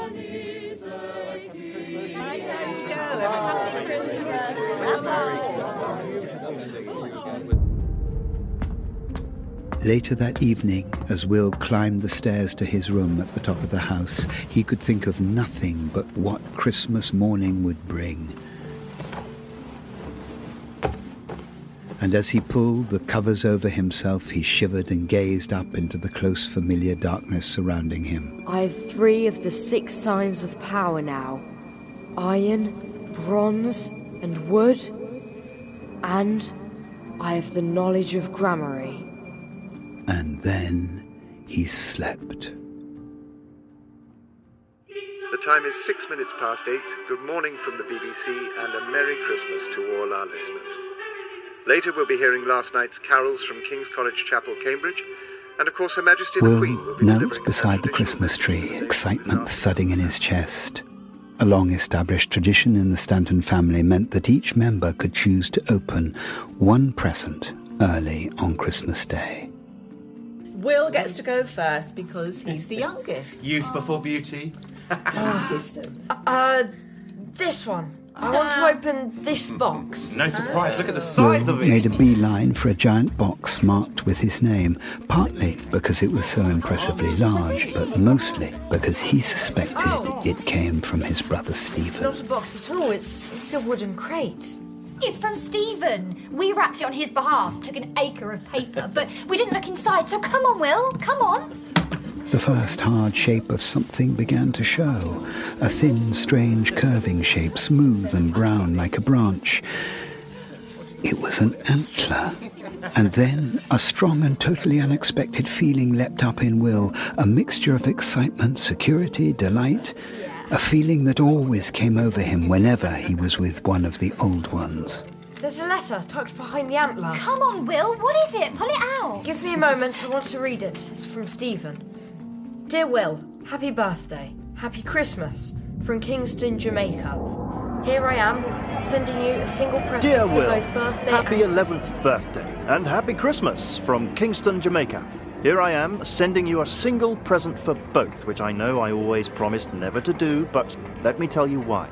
I was in the oldest part of Kingston one day during Carnival. Anyway, I got mixed up in a procession when an old man, white hair, deep eyes, appeared out of nowhere, pulled me aside, and said, You are Stephen Stanton of Her Majesty's Navy. I have something for you. Not for you, but for your youngest brother, the 7th son. It will be a gift from you, his brother, and he will know what to do with it in due course, although you will not. All I could say was, but who are you, and how do you know me? I would know you anywhere. You are Will Stanton's brother. Well, here I am, sending it to you, what he gave me. I don't know whether you will understand, especially after you see... Will folded the letter and put it back in the envelope. Give it to him. There is a look we old ones have, and our families have something of it too. So, the circle of the old ones stretched all the way round the world. But of course it did. There would be no point otherwise. Will eased the object out of the crate, staggering as he took its weight. What is that? And ears. Or a head, rather. Looks like it's smiling. Will had never seen anything like it. 2 branching antlers sprang from a head the shape of a stag's, but the ears beside the horns were those of a dog or wolf. The face beneath the horns was human, with a mouth set in a slight smile, but the feather-edged round eyes Those feathers were those of a bird. like a bird. Bird eyes. A thing to call out deep responses from the mind. It's frightening. No, it's funny. I don't like it. That's a very odd sort of present. It's a West Indian carnival head. It's old, it's special. Stephen said he found it in Jamaica. Will ran his fingers over the strange face, and it took him only a moment to find what he was looking for. Engraved on the forehead, right between the horns. The imprint of a circle, quartered by a cross. It was very much a thing of the old ones. What's it for? For wearing. There's a kind of wire framework that rests on your shoulders. Come on, Will, put it on. Not now. Not yet. No, somebody else opened their present. Gwen, you're next. Who on earth can that be so early on Christmas morning? I'll go. Here's one for Mary. My dear chap. Oh, very good of you. Step in, please. Do come in. As he turned back to the living room, Mr. Stanton was holding a small package in one hand that had not been there before, and behind him, a tall figure loomed in the doorway. Everyone, this is Mr. Matuthin. Matuthin, my sons, Max, James, Robin, I don't know where the other boys are, and it's my daughters Gwen, Neri, Barbara, my wife Alice. Oh, and over by the tree there is our youngest, Will. Will glanced up, saw the outline of the face and the longish red-brown hair, and froze. How do you do, Mrs. Stanton? Compliments of the season. It was the rider. The dark is rising. Oh, the dark is rising. The dark is rising. The Dark is Rising, a drama by Susan Cooper. Episode 6 of 12 was adapted for audio by Robert McFarlane and Simon McBurney. Directed by Simon McBurney. Produced by Catherine Bailey and Tim Bell, and is a Complicité and Catherine Bailey production for BBC World Service, and is commissioned by Simon Pitts.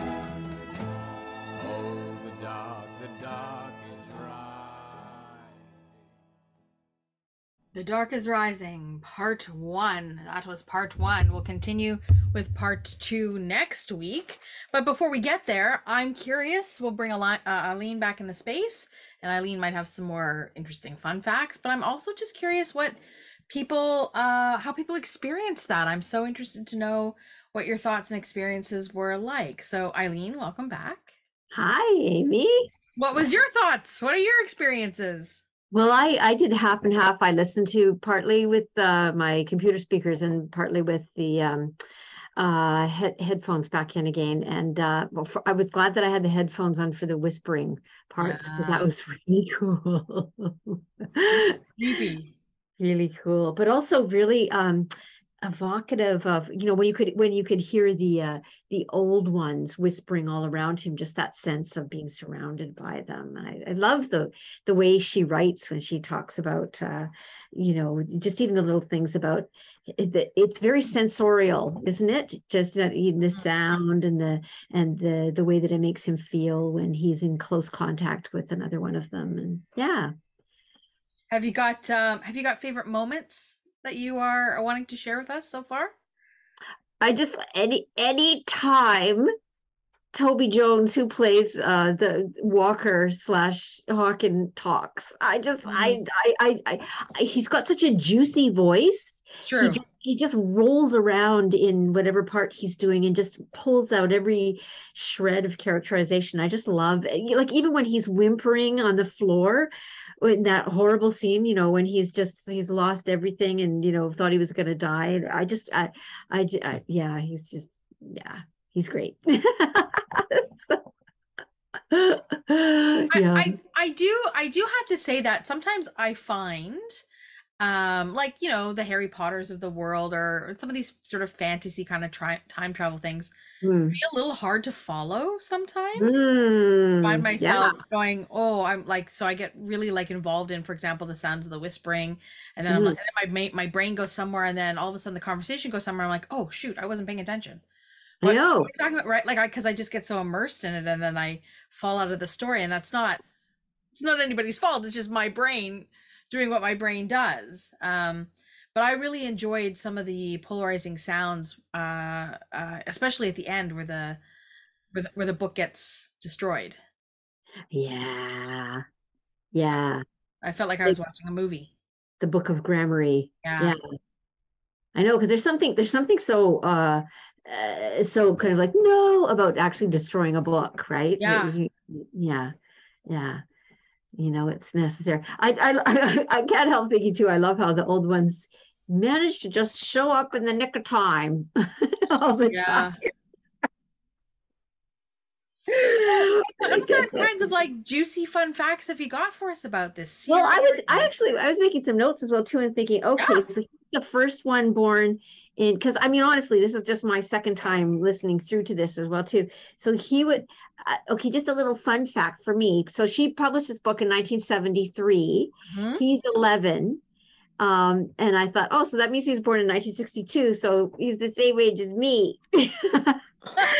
So the last old one who would have been born before him, they said 500 years. So the last old one would have been born in 1462 or thereabouts. Yeah. And then Hawken was from the 1200s because they said the 13th century. So they've been around a long time.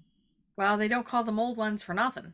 Yeah, and I guess I was going to say, what's his name? Merriman. He's the oldest of the old ones, as I gather. We've got the oldest and the youngest are working together. Anyway. So yeah, those are the kind of, as you know, Amy, the sort of rabbit holes I fall down all the time and that kind of thing. So they with this project, they started it. The first one aired the 20th of December, which is the eve of both the winter solstice and the 11th birthday of Will in the story. And then they just released them every day leading up to, leading up to 12th, what they would have called 12th night or New Year's. So yeah, really cool that they had like the 12 days of Christmas all in there, which as I gather, they also see the forces of the light and those of the dark are always the strongest at midwinter. Yeah. Strongest in midwinter. Yes. Because I think he said that they're waxing. In other words, waxing meaning getting stronger, and waning means getting weaker. Got that. Tilo's got a hand. Let's see what Tilo has to say. And then Lori after Tilo. Hello. Tilo, we got you.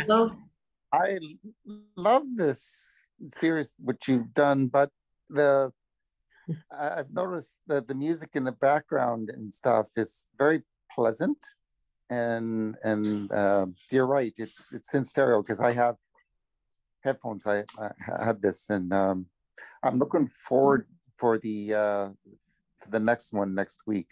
The conclusion. The conclusion, yeah. But I missed a little bit of it because someone phoned and I had to talk to them. So, but. Is there possible that this would be, I could watch this later sometime in the future? Yeah, I think we can probably figure out a way of sending that in the follow-up email. I'm sure we can do that. Okay. Yeah. And Tilo, the guy who does the music, he's a famous British modern folk singer named Johnny Flynn. He's also a wonderful actor as well too. He was in the last version of Emma that they did. But he does the music for all kinds of different series and things as well too. I could listen to him sing anything. I do remember I could hear in the voice one of the actors from Harry Potter who played Dobby. Dobby, yeah. And then the actor who played Darth Vader on Star Wars, could definitely tell his voice. I don't think if I'm correct. Is James Earl Jones? I don't think. No, but I think somebody with a very similar sound quality. The one who plays the Jamaican old. Maybe that's it is. Yeah. He's what it is. Definitely similar with that really kind of rich sort of baritone kind of sound quality. Baritone voice, yeah. Yeah. Even I can't get voice deep like that. Yeah. Interestingly, I used to like to listen to Paul Robeson. Have you ever heard Paul Robeson sing? Absolutely. An incredible activist as well too. He is famous for being arrested in the United States and conducting a concert at Peace Arch, actually, because he couldn't actually come up. He wasn't allowed to leave the country. So he said, whatever, let's get some flatbed trucks out. And yeah, famous. Love Paul Robeson. Okay. Thanks. Eileen, is there anything you don't know? Yes, lots. You could have fooled me. I'm just saying, you could have fooled me. Thank you.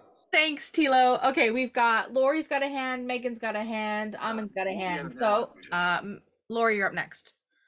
Okay, thank you for suggesting headphones this performance, because there was a lot I think I wouldn't have picked up as well without the headphones on. All cool sound effects, hey? Yeah, the sound effects. And normally I don't like stuff like this, but I've been sitting on the edge of my seat the whole time listening to this. That's not too scary. I would say these are fantastic actors and actresses in this performance. Mm-hmm. You know, it's really well done, and I can't wait for next week. If only every audiobook we experienced was a little bit like this, hey? Yes, and it would have you sit on the edge of your seat and really pay attention to what you're listening to, you know, yeah, and everything. So I take my hats off to the lady who wrote this and the way it was performed. Thanks, Lori. Hi, Amy. It's Christy. I have a question. I can't raise my hand. Okay, Christy, I'm going to add you to the speakers list, so I'll call on you in a moment, okay? Because Yeah. there's people that had their hand up before you, so I will call on you in a moment. Okay, so Megan's next, then Amen, then Christy, then Sue. That was awesome. Oh my gosh, I loved it. Especially when you had to do all those signs. It kind of reminded me of Wicca, because, you know, they talk about the 5 elements: earth, air, fire, water, wood, you know, that you know, bronze, and because my mom and I are Wiccans, right? Wiccan Unitarians, and we celebrate the winter solstice. And it's so awesome when it almost feels like, you know, it almost reminded me of the movie The Seeker, also. That's who was also a sign seeker. Has it ever been made into a movie, or what other books has Susan Cooper actually wrote? Oh, okay. So Megan, she has a whole series. This one is actually the second book in a series of about, I know Ingrid knows this off the top of her head. I think there's about 10 in the whole series.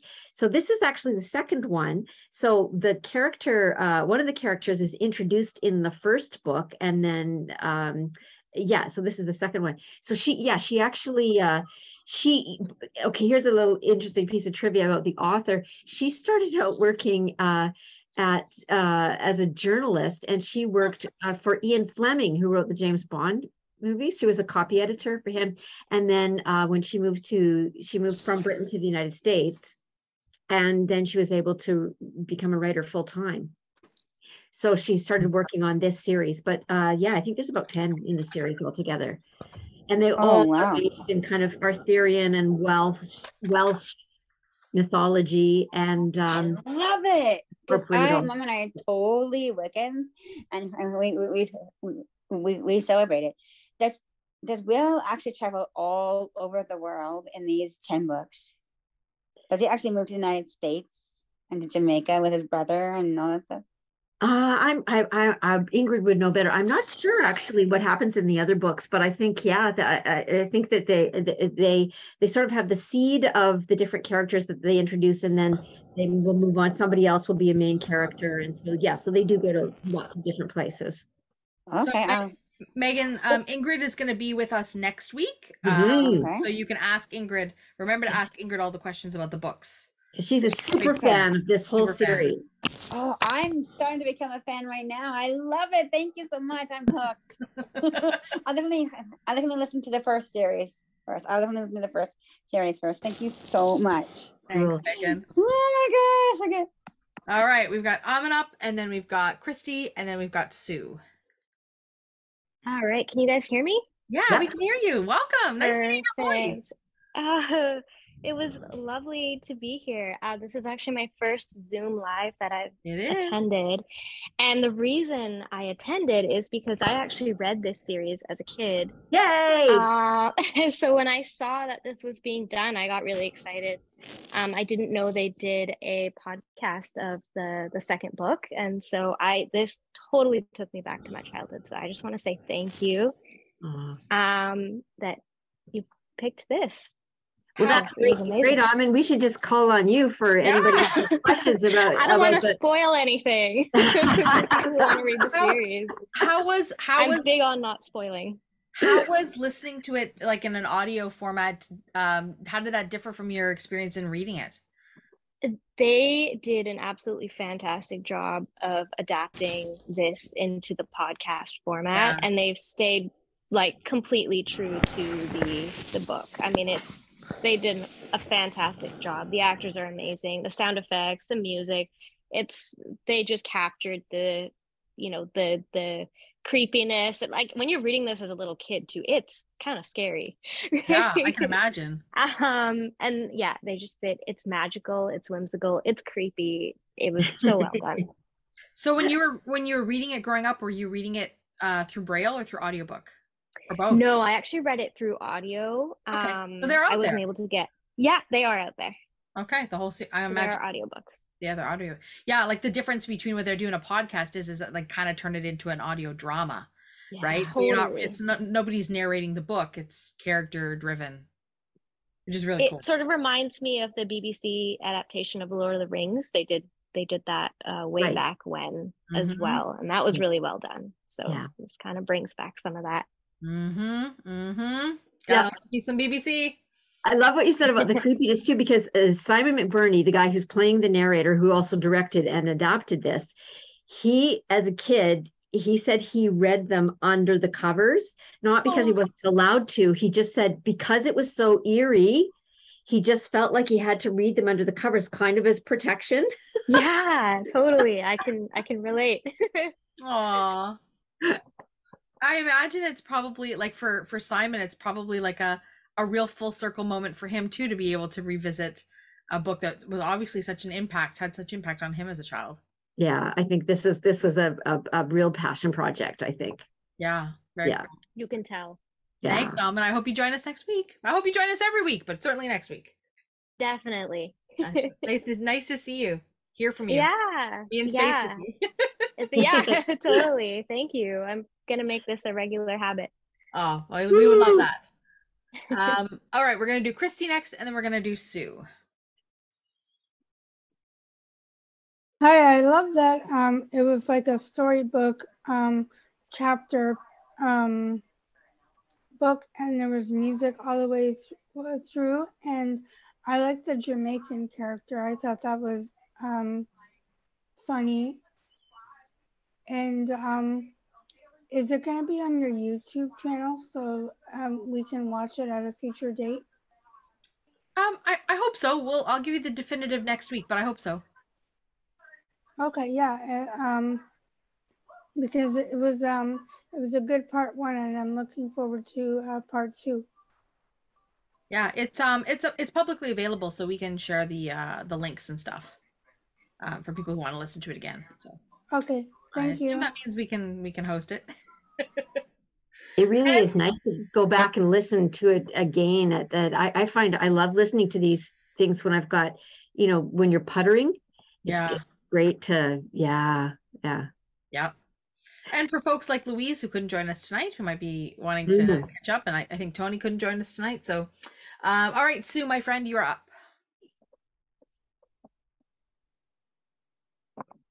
We'll give Sue a moment to unmute.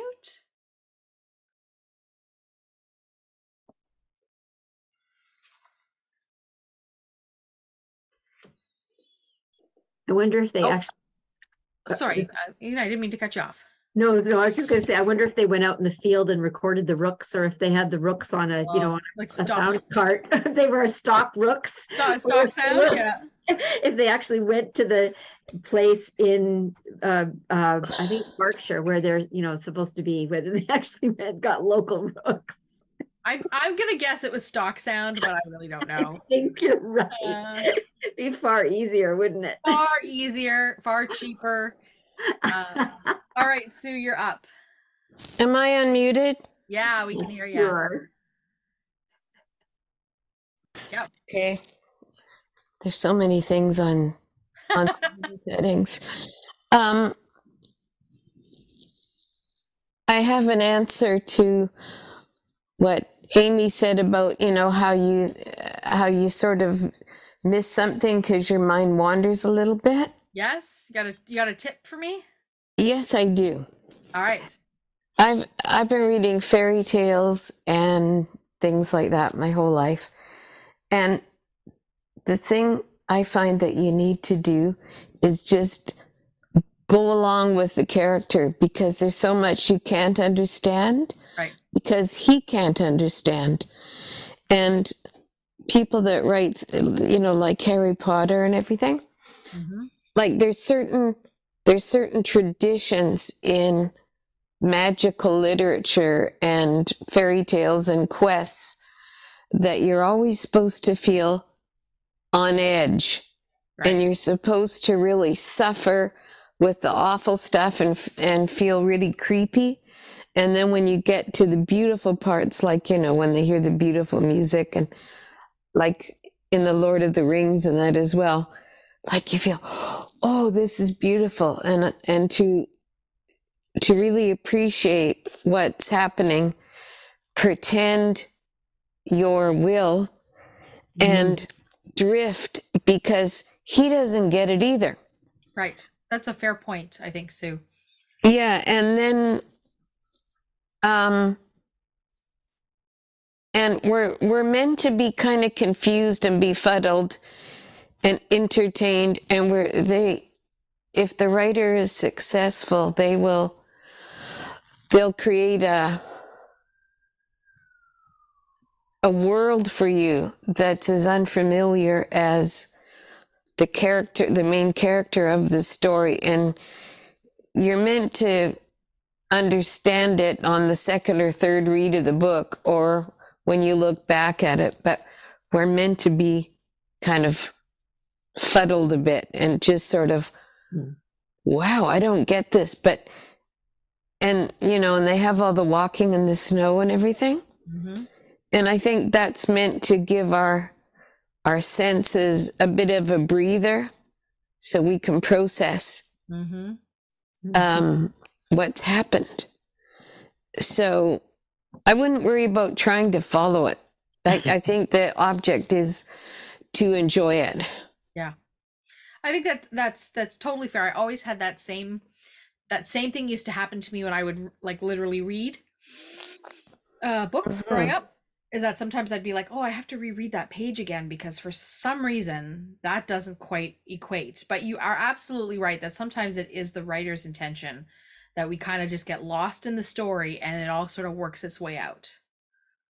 Yes, and it's easier to do this with an audio presentation than when you're reading, because you can, whether you're reading with your eyes or with your fingers, as if Braille, you can go up a couple of lines or rewind slightly, but you're not allowed to with this. So you just kind of, woo, I'm going to get swept along. Yeah.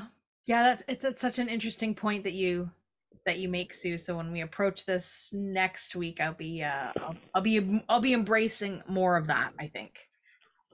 Yeah. Because there's certainly lots of really interesting, like my ears are fascinated. Like I'm really enjoying that journey. So I love hearing all the little I always wonder too, how was it completely and utterly scripted, or were like the sisters and brothers, were they allowed to have little ad libs in the back, all like, oh, and all that, you know, with the little sort of throwaway lines, we call them, in the background, and like from a technical point of view, like, okay, you take a couple steps back off the mics because we want you're off in the other room, and that kind of thing. Yeah. I mean, maybe the I don't know, maybe they created a little wall group with those actors to do those throwaway lines. Right. I do know from doing, I wish that CBC still did radio dramas, because they were always like, actors love doing them because you can show up in your jammies. Yeah. But playing with the props was always really fun, like, you know, with teacups and things like that to make noises. Yeah. Now I want to make an audio drama. I don't know how to make an audio. I don't know how to make it. We should do one together. We should do one together. Let's do one together. The Amy and Eileen audio drama. All right, I'm in. We'll have to solicit some help from Robert. I'll do it too. Wonderful. I love it. Community audio drama. I love it. I love that idea. I think that'd be great. All right, somebody better start the grant for that. Well, this has been fun, and I am so looking forward to next week and spending time with folks in next week. week for the finale. And Ingrid's going to join us, who, again, as we've mentioned, is an Uber fan. So, and of course, Eileen, you're welcome to come back and join us as well. But it's nice to have different perspectives on this story because stories impact people, each person on a different level. So I'm really excited to hear what Ingrid has to say about this series as well. Too. But before I officially let you go hit the hay, and hopefully don't dream of time travel and fighting evil spirits and whatnot. But if you do, anyways, we have a prize draw. We have a prize draw is all I'm trying to say. So would you like to do the prize draw, Eileen? Oh, I'd love to. You'd love to. Donna, there's Donna, and Eileen. I'm just going to take it away, Donna. Eileen, you're an old hat at this. You know how to do this. I am shaking names. And I'm just going to say a word. Is that right? Yep. Old ones. Old ones. Oh, we have a new person to our space. It's Amen. Ooh, congratulations, Amen. You've won our prize for tonight. Wonderful. So, Amen, we're going to connect with you via email, and we'll make sure that we send you a raffle prize. That's awesome. Wow. Now I definitely have to make sure I'm here every week. We have a prize every week. Gotta have a little fun. Awesome. All right, friends. Well, that's all for tonight's offering of The Dark is Rising. And we hope that you join us back again next week for part 2. Thanks, Eileen, for guiding us through this BBC. Audio Marie Tollett left. Mute my audio. Thanks for inviting me, Amy. Good night, everyone. Good night. VocalEye, vocaleye.ca. Special thanks to our funders, the Canada Council for the Arts, the British Columbia Arts Council, the Province of British Columbia, and the City of Vancouver.